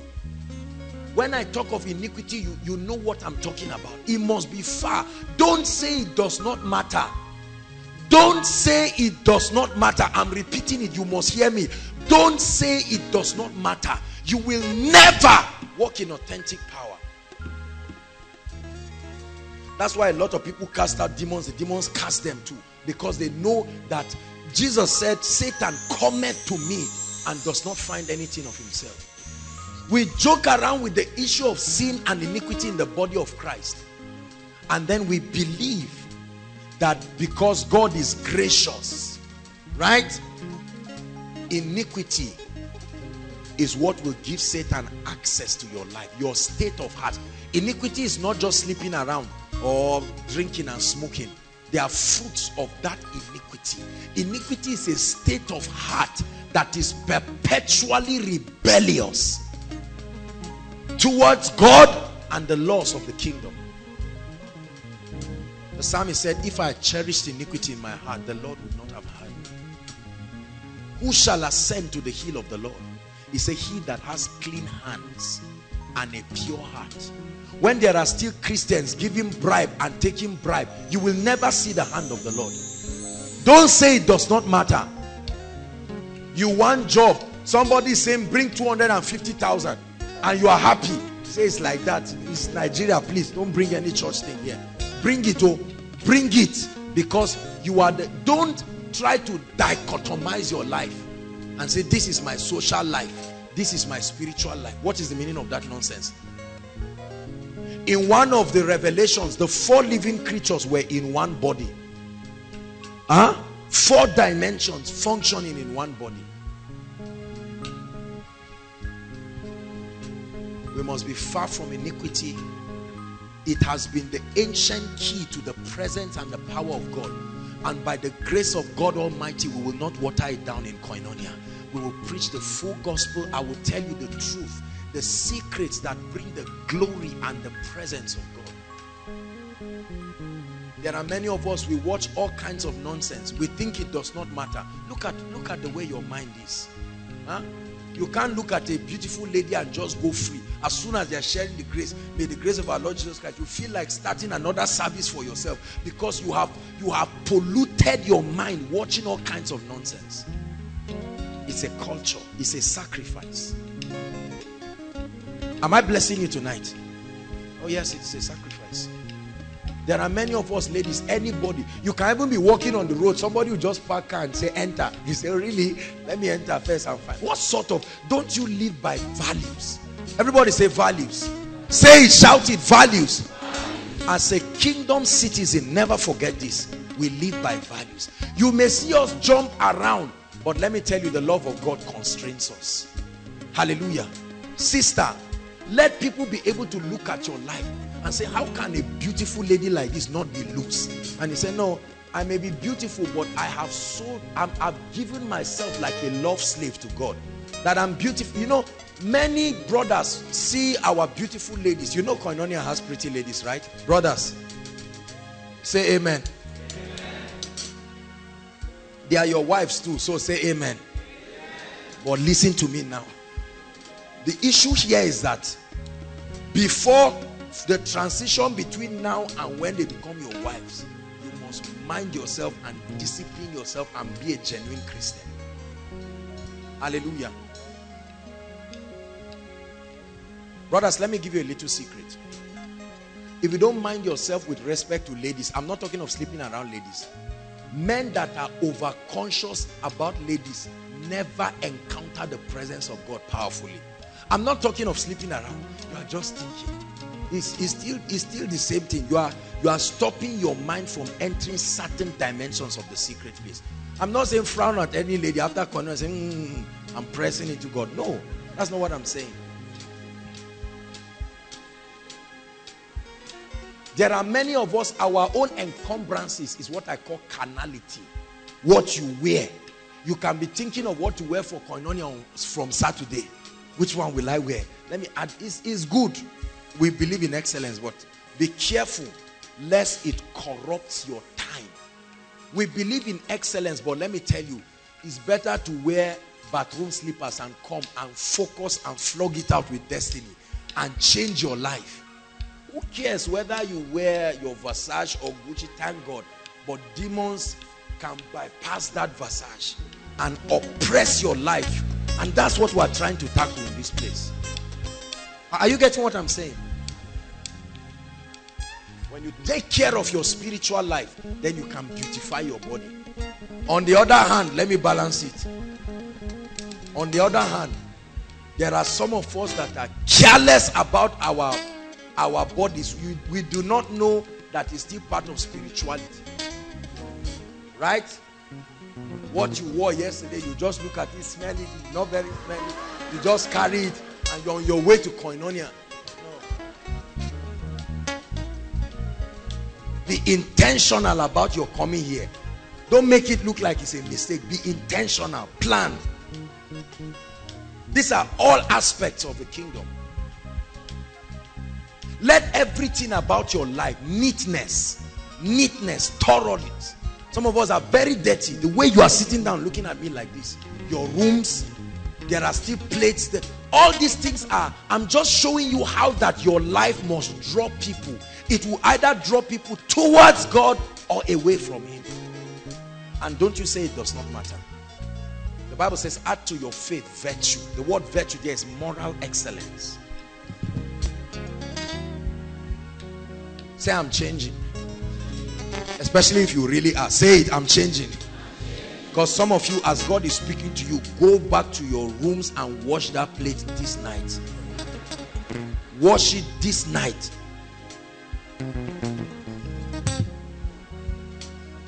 Hallelujah. Come, sweetheart. If I'm going to get married to this lady, I'm taking my revelation of God together with all the unrenewed liabilities that I have. I'm coming to say, bring your own. And let's wed in holy matrimony. The question is, are you going to be a blessing to your partner? Or the person will look at you and say, had I known? What deceived me? What didn't I see? Huh? Say, I'm a blessing. The Bible says, in thee shall all the families of the earth be blessed. Bless you. You must be a soul winner from today. Whatever you will do to bring souls to the kingdom, I say whatever in the positive way, right? Don't go and do all kinds of Babylonian things and say whatever, let souls be won. No, in the kingdom, the means is as important as the end. I've taught you, right? Because if you say, I am doing this and that so that souls will come, I allowed the man to go for weekend with me because I'm trying to win him. Between now and the next 1 month, he must be born again. No, that's not the kind of born again we're talking about. Praise the Lord. Say, in the name of Jesus. Say, in the name of Jesus, I become serious with my spiritual life. In the name of Jesus, I lay aside every weight and everything that corrupts my Christian testimony. 2 more things I'll talk about, and then we'll pray and we'll be done. Hallelujah. I want to talk about 2 things I have seen across that stops many souls from coming to the kingdom. Number 1 is anger among believers. Write it. I don't know where this impartation of the spirit of anger flew and came from. There are many of your anger is not demons. The demons left since February miracle service, but the anger is still there. Anger, rage. It is an aspect of your Christian life you must blot out. You must blot out. Please write it. Anger. You can be as calm as a dove, but when you get angry, you can give it to anybody. There are some sisters right here in this place. You would have been married since, if only you address this issue. If you like, go to prophet, apostle, pastor, teacher. You must change that thing. There are some brothers here. You don't have friends. You say, I don't care, I'm in a world all by myself. You have beat everybody close to you because of anger. Your younger ones run away from you. There's nothing about your life that is pleasing because of anger. There are many pastors today, the anger and the rage they have, they can finish preaching, even on stage. They can almost slap the other person. I said, sing tenor. What are you singing? And you are wondering. And then the guy turns and says, let's pray. And he's looking and says, I don't.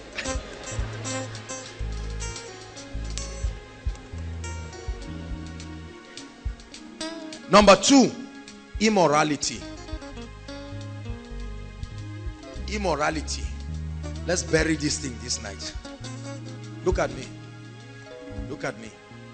Do not let anyone, please, koinonia, my conscience must be clear before God, and I must tell you, do not let anyone convince you that a life of immorality, you can be able to patch your Christian experience and patch immorality. I'm saying it now. You must hear me in Jesus' name. I'm telling you this from the depths of my heart. There are many of you, as I'm talking, even the Holy Spirit is saying, thank you, Jesus. Finally, I'm getting to, I'm not condemning you. I tell you, the number of believers, sir, the number of believers that are compromising on their Christian integrity, especially over the issue of immorality. This is probably one of the biggest reasons why many souls do not come to the kingdom. If you are involved in all those things, I love you, but you must stop this night in Jesus' name. Say amen. Whether you are part of it or not, say amen. Immorality is not just sleeping around. Hold on. So that you don't just say, thank God, me, I don't sleep around. Even God knows. Hold on. Pornography. Pornography. Right now we have our Blackberries. It's amazing. You check Christian phones and see the kinds of things there. I'll talk about it. Pornography. All kinds of other devilish things. And don't just blame the devil. The day your roommate sees you and says, what is this with naked? You say, it's Satan. I'm even waiting for end of the month. No, don't mock God. Don't mock God. Don't make it look like you come for miracle service and say, Lord, I'm open, and then you receive that one. There are many of us, we are great men and women of God, but this is the setback in our lives. Right? Look, listen to me. This is Bethel, the place of bread. Huh? What I'm doing to you now is like a doctor giving a patient injection. You feel the pain, but that chloroquine must enter so that you will be healed. Immorality. Sisters, let me talk to you. You must create rules in your life. Are you hearing what I'm saying? If you have not been doing it, create rules. If you are in a relationship, talk about it. You are in a relationship with a lady. Part of the reasons why you are in a relationship with her is because you are physically attracted to her. Sit down and be saying, I'm a man of God, and you'll be very surprised. Warn yourself. Tell yourself, myself, behave. Receive grace from God. Create boundaries. Huh? I will tell you this. Don't think, oh, this is the law. Man, if this law is going to keep you focused and useful, so be it. So be it. Hallelujah. There are many of us. Study yourself, sister. You know you are very vulnerable. Huh? Don't go outside and say, I know he's just a pastor. It's been long since I washed his plate. Was the plate not washed? Was it not washed? Thank God for your generosity, but you must be careful. Anything you cannot do in the open is questionable. Are you getting what I'm saying? And many of us who are pastors here, we are the ones that are subject to the greatest attack. Hear me. Hear me, man of God, you accepted the call and you are careless with your life. You will be very surprised. If there is the call of God upon your life, guard your anointing. Or you see the way men embarrass themselves. You can fake healing. Deliverance is what will really show you whether you are all of that. You'll be casting out the demons. Demons are just laughing and saying all kinds of things. It should never be so. We are going to pray because I know that there are people affected in these areas. Are you getting my point? And trust me, if you think you need help, please see me for counseling. I am more than willing to help you. We are a family. Don't say I'm a man of God, I'm struggling with masturbation or struggling with immorality and I think is an issue. There's nothing to be ashamed of. Are you hearing what I'm saying? There is nothing to be ashamed of. Because you see, spiritual things cannot be hidden for too long. They will find expression. Immorality is something we must work. I know God is helping us. We are young people, right? The TV, the media, all kinds of things.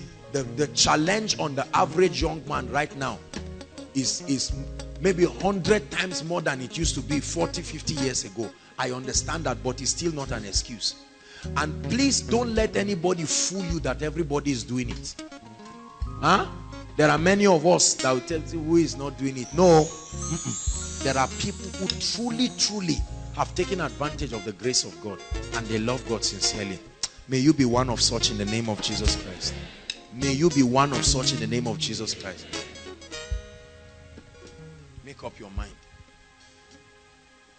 And if you think you cannot hold yourself, start finding a wife quick. No. I'm very serious. I'm not playing games. The Bible says it. It is Bibles. I'm not saying you marry because, but the Bible says if peradventure in your quest to love God and you find out that you have prayed, you have fasted, you know that this one is not demons again, please marry. I'm telling you this. Marry. It is a biblical, I say it doesn't change anything. Are you joking? Are you married to know whether it changes something or not? Just marry. Obey the Bible. Don't start arguing with scriptures. Anger. Immorality. You have pastor friends or groups, sit together and talk about this. Talk about this in love. Don't condemn people. And you, when somebody comes to meet you and say, see, I find myself sleeping around, you say, I knew it. The way I've been looking at you, I know you are not straight. No. That ministry is not given to you because that's the issue. Listen, we're rounding up.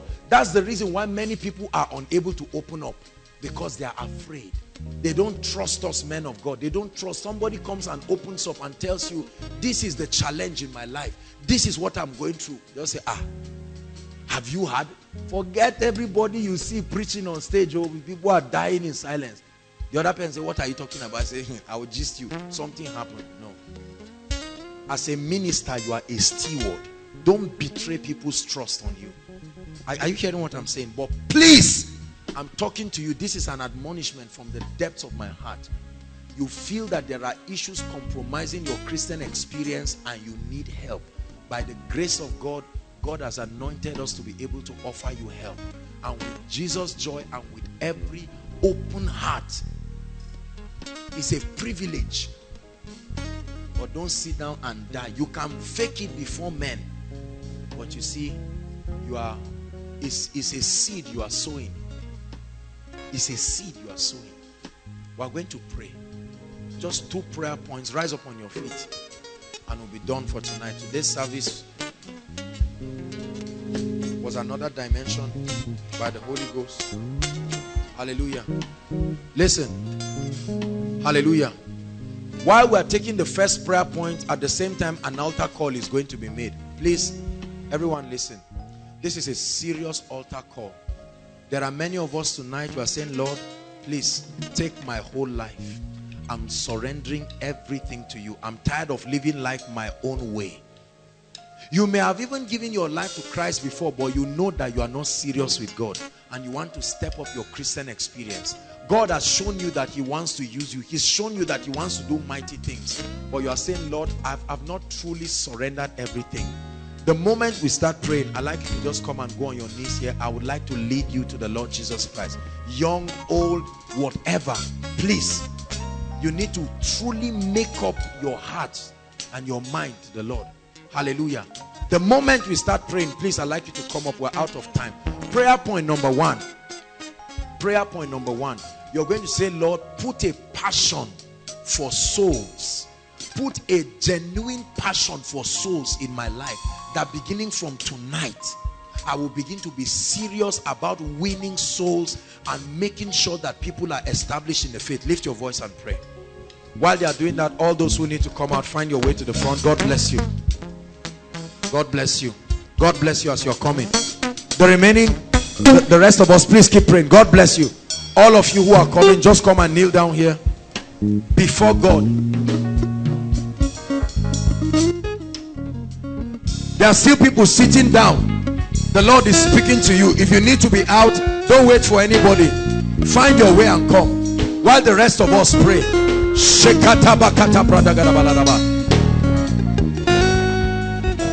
Take it seriously tonight. This is the beginning. Those of us who need to come out, this is the beginning of your journey, your spiritual journey to relevance, your spiritual journey. Find your way to the front. God bless you. God bless you. God bless you. Don't be afraid. Don't be ashamed. This is home for you. Find your way. The Holy Ghost is speaking to you. If the Holy Ghost is telling you you need to be here, then you need to be here. I surrender all. I surrender all. I surrender all. Those of you in front, open up yourself to the Lord from the depths of your heart. I surrender all. I surrender all.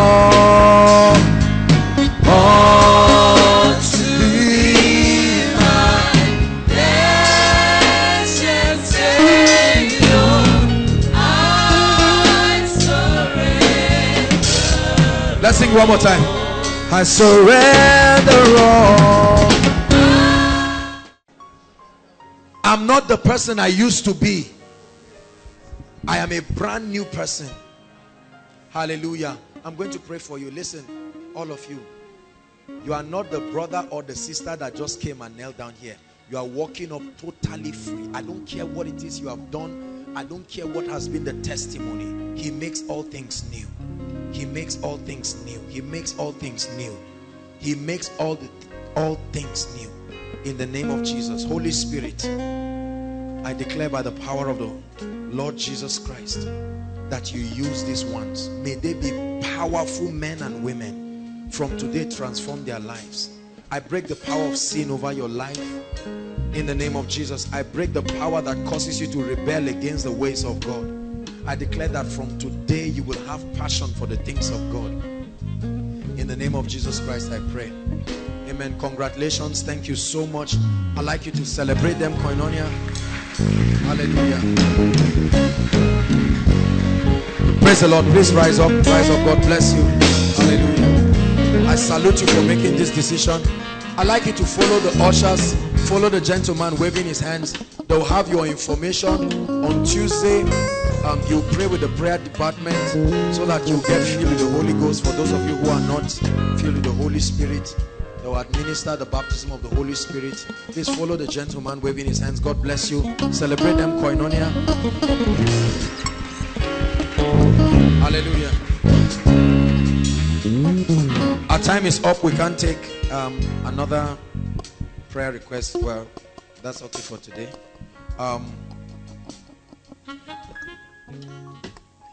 Before I invite those of us who are worshiping with us for the first time, let me just take a few announcements. Now, I want to announce something. Please, next week Friday, the Lord put this in my heart. Next week Friday, I'd like us as a family of faith and all those who are connected to this ministry all across the nations, all across this nation, please, I'd like us to fast. Hallelujah. We are going to fast. And your fasting starts from 6 p.m. on Thursday. Hallelujah. Not 6 a.m. on Friday, 6 p.m. That's Friday night. You won't eat anything. We're going to be praying. There are certain things that God wants to birth and bring. Hallelujah. So we're fasting from Thursday 6 p.m. right? And we'll run it as a marathon until if I said Friday 6 p.m. we will not eat before coming. So we'll break by 3 p.m. 3 p.m. is okay, so that you can eat before coming. Please listen, it's a dry fast, complete dry. There's no sipping water or honey. There's none of those things. Please, listen. Those are our children here. For the sake of the children, they can just start their fast from 6 in the morning to maybe 12. But if they feel they can go the extra mile, no problem. If you're sick and you're on medication, you can choose whether to join us or not. But please, everyone, Thursday from 6 p.m. it's not just to fast and sleep. By the grace of God, from Friday morning, this place will be open. Prayer department from Friday, if you people can pay the price, we'll allow this place while the setup is going on. You can stay around, pray around, just pray and prepare. By 3 o'clock you go and eat well and come. You won't die. Please don't frown at me like that. You won't die. Listen, something will happen to your spirit. Some of you have done it. You've done more than that, but just run it, that marathon. So whatever you have to do, just know that once it is 6 o'clock, even if you have not eaten the whole day, once it's 6 o'clock, know that the vehicle has started moving. Praise God. It's moving down till that time. All escorts, you are stretching till 6. All escorts, we are not stopping by 3. You are stretching till 6.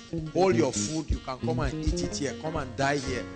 But till 6, please. So the whole is not 12 hours now. It's 24 hours. And I know that there is capacity that we need to build in the spirit. Hallelujah. Praise the Lord. Dearly, hello beloved in Christ. We hope this message was a blessing to you. I would want you to do something for us. If you are new here, kindly hit on that subscribe button for us, and then like this video as well. Share to your family and friends to bless them, because we know that this message will be a blessing to their body, to their soul, and to their spirit. We would need you to do one thing for us too. Tell us in the comment section where you were watching us from, and then if you've got any testimony for us, kindly share with us. Thank you for watching.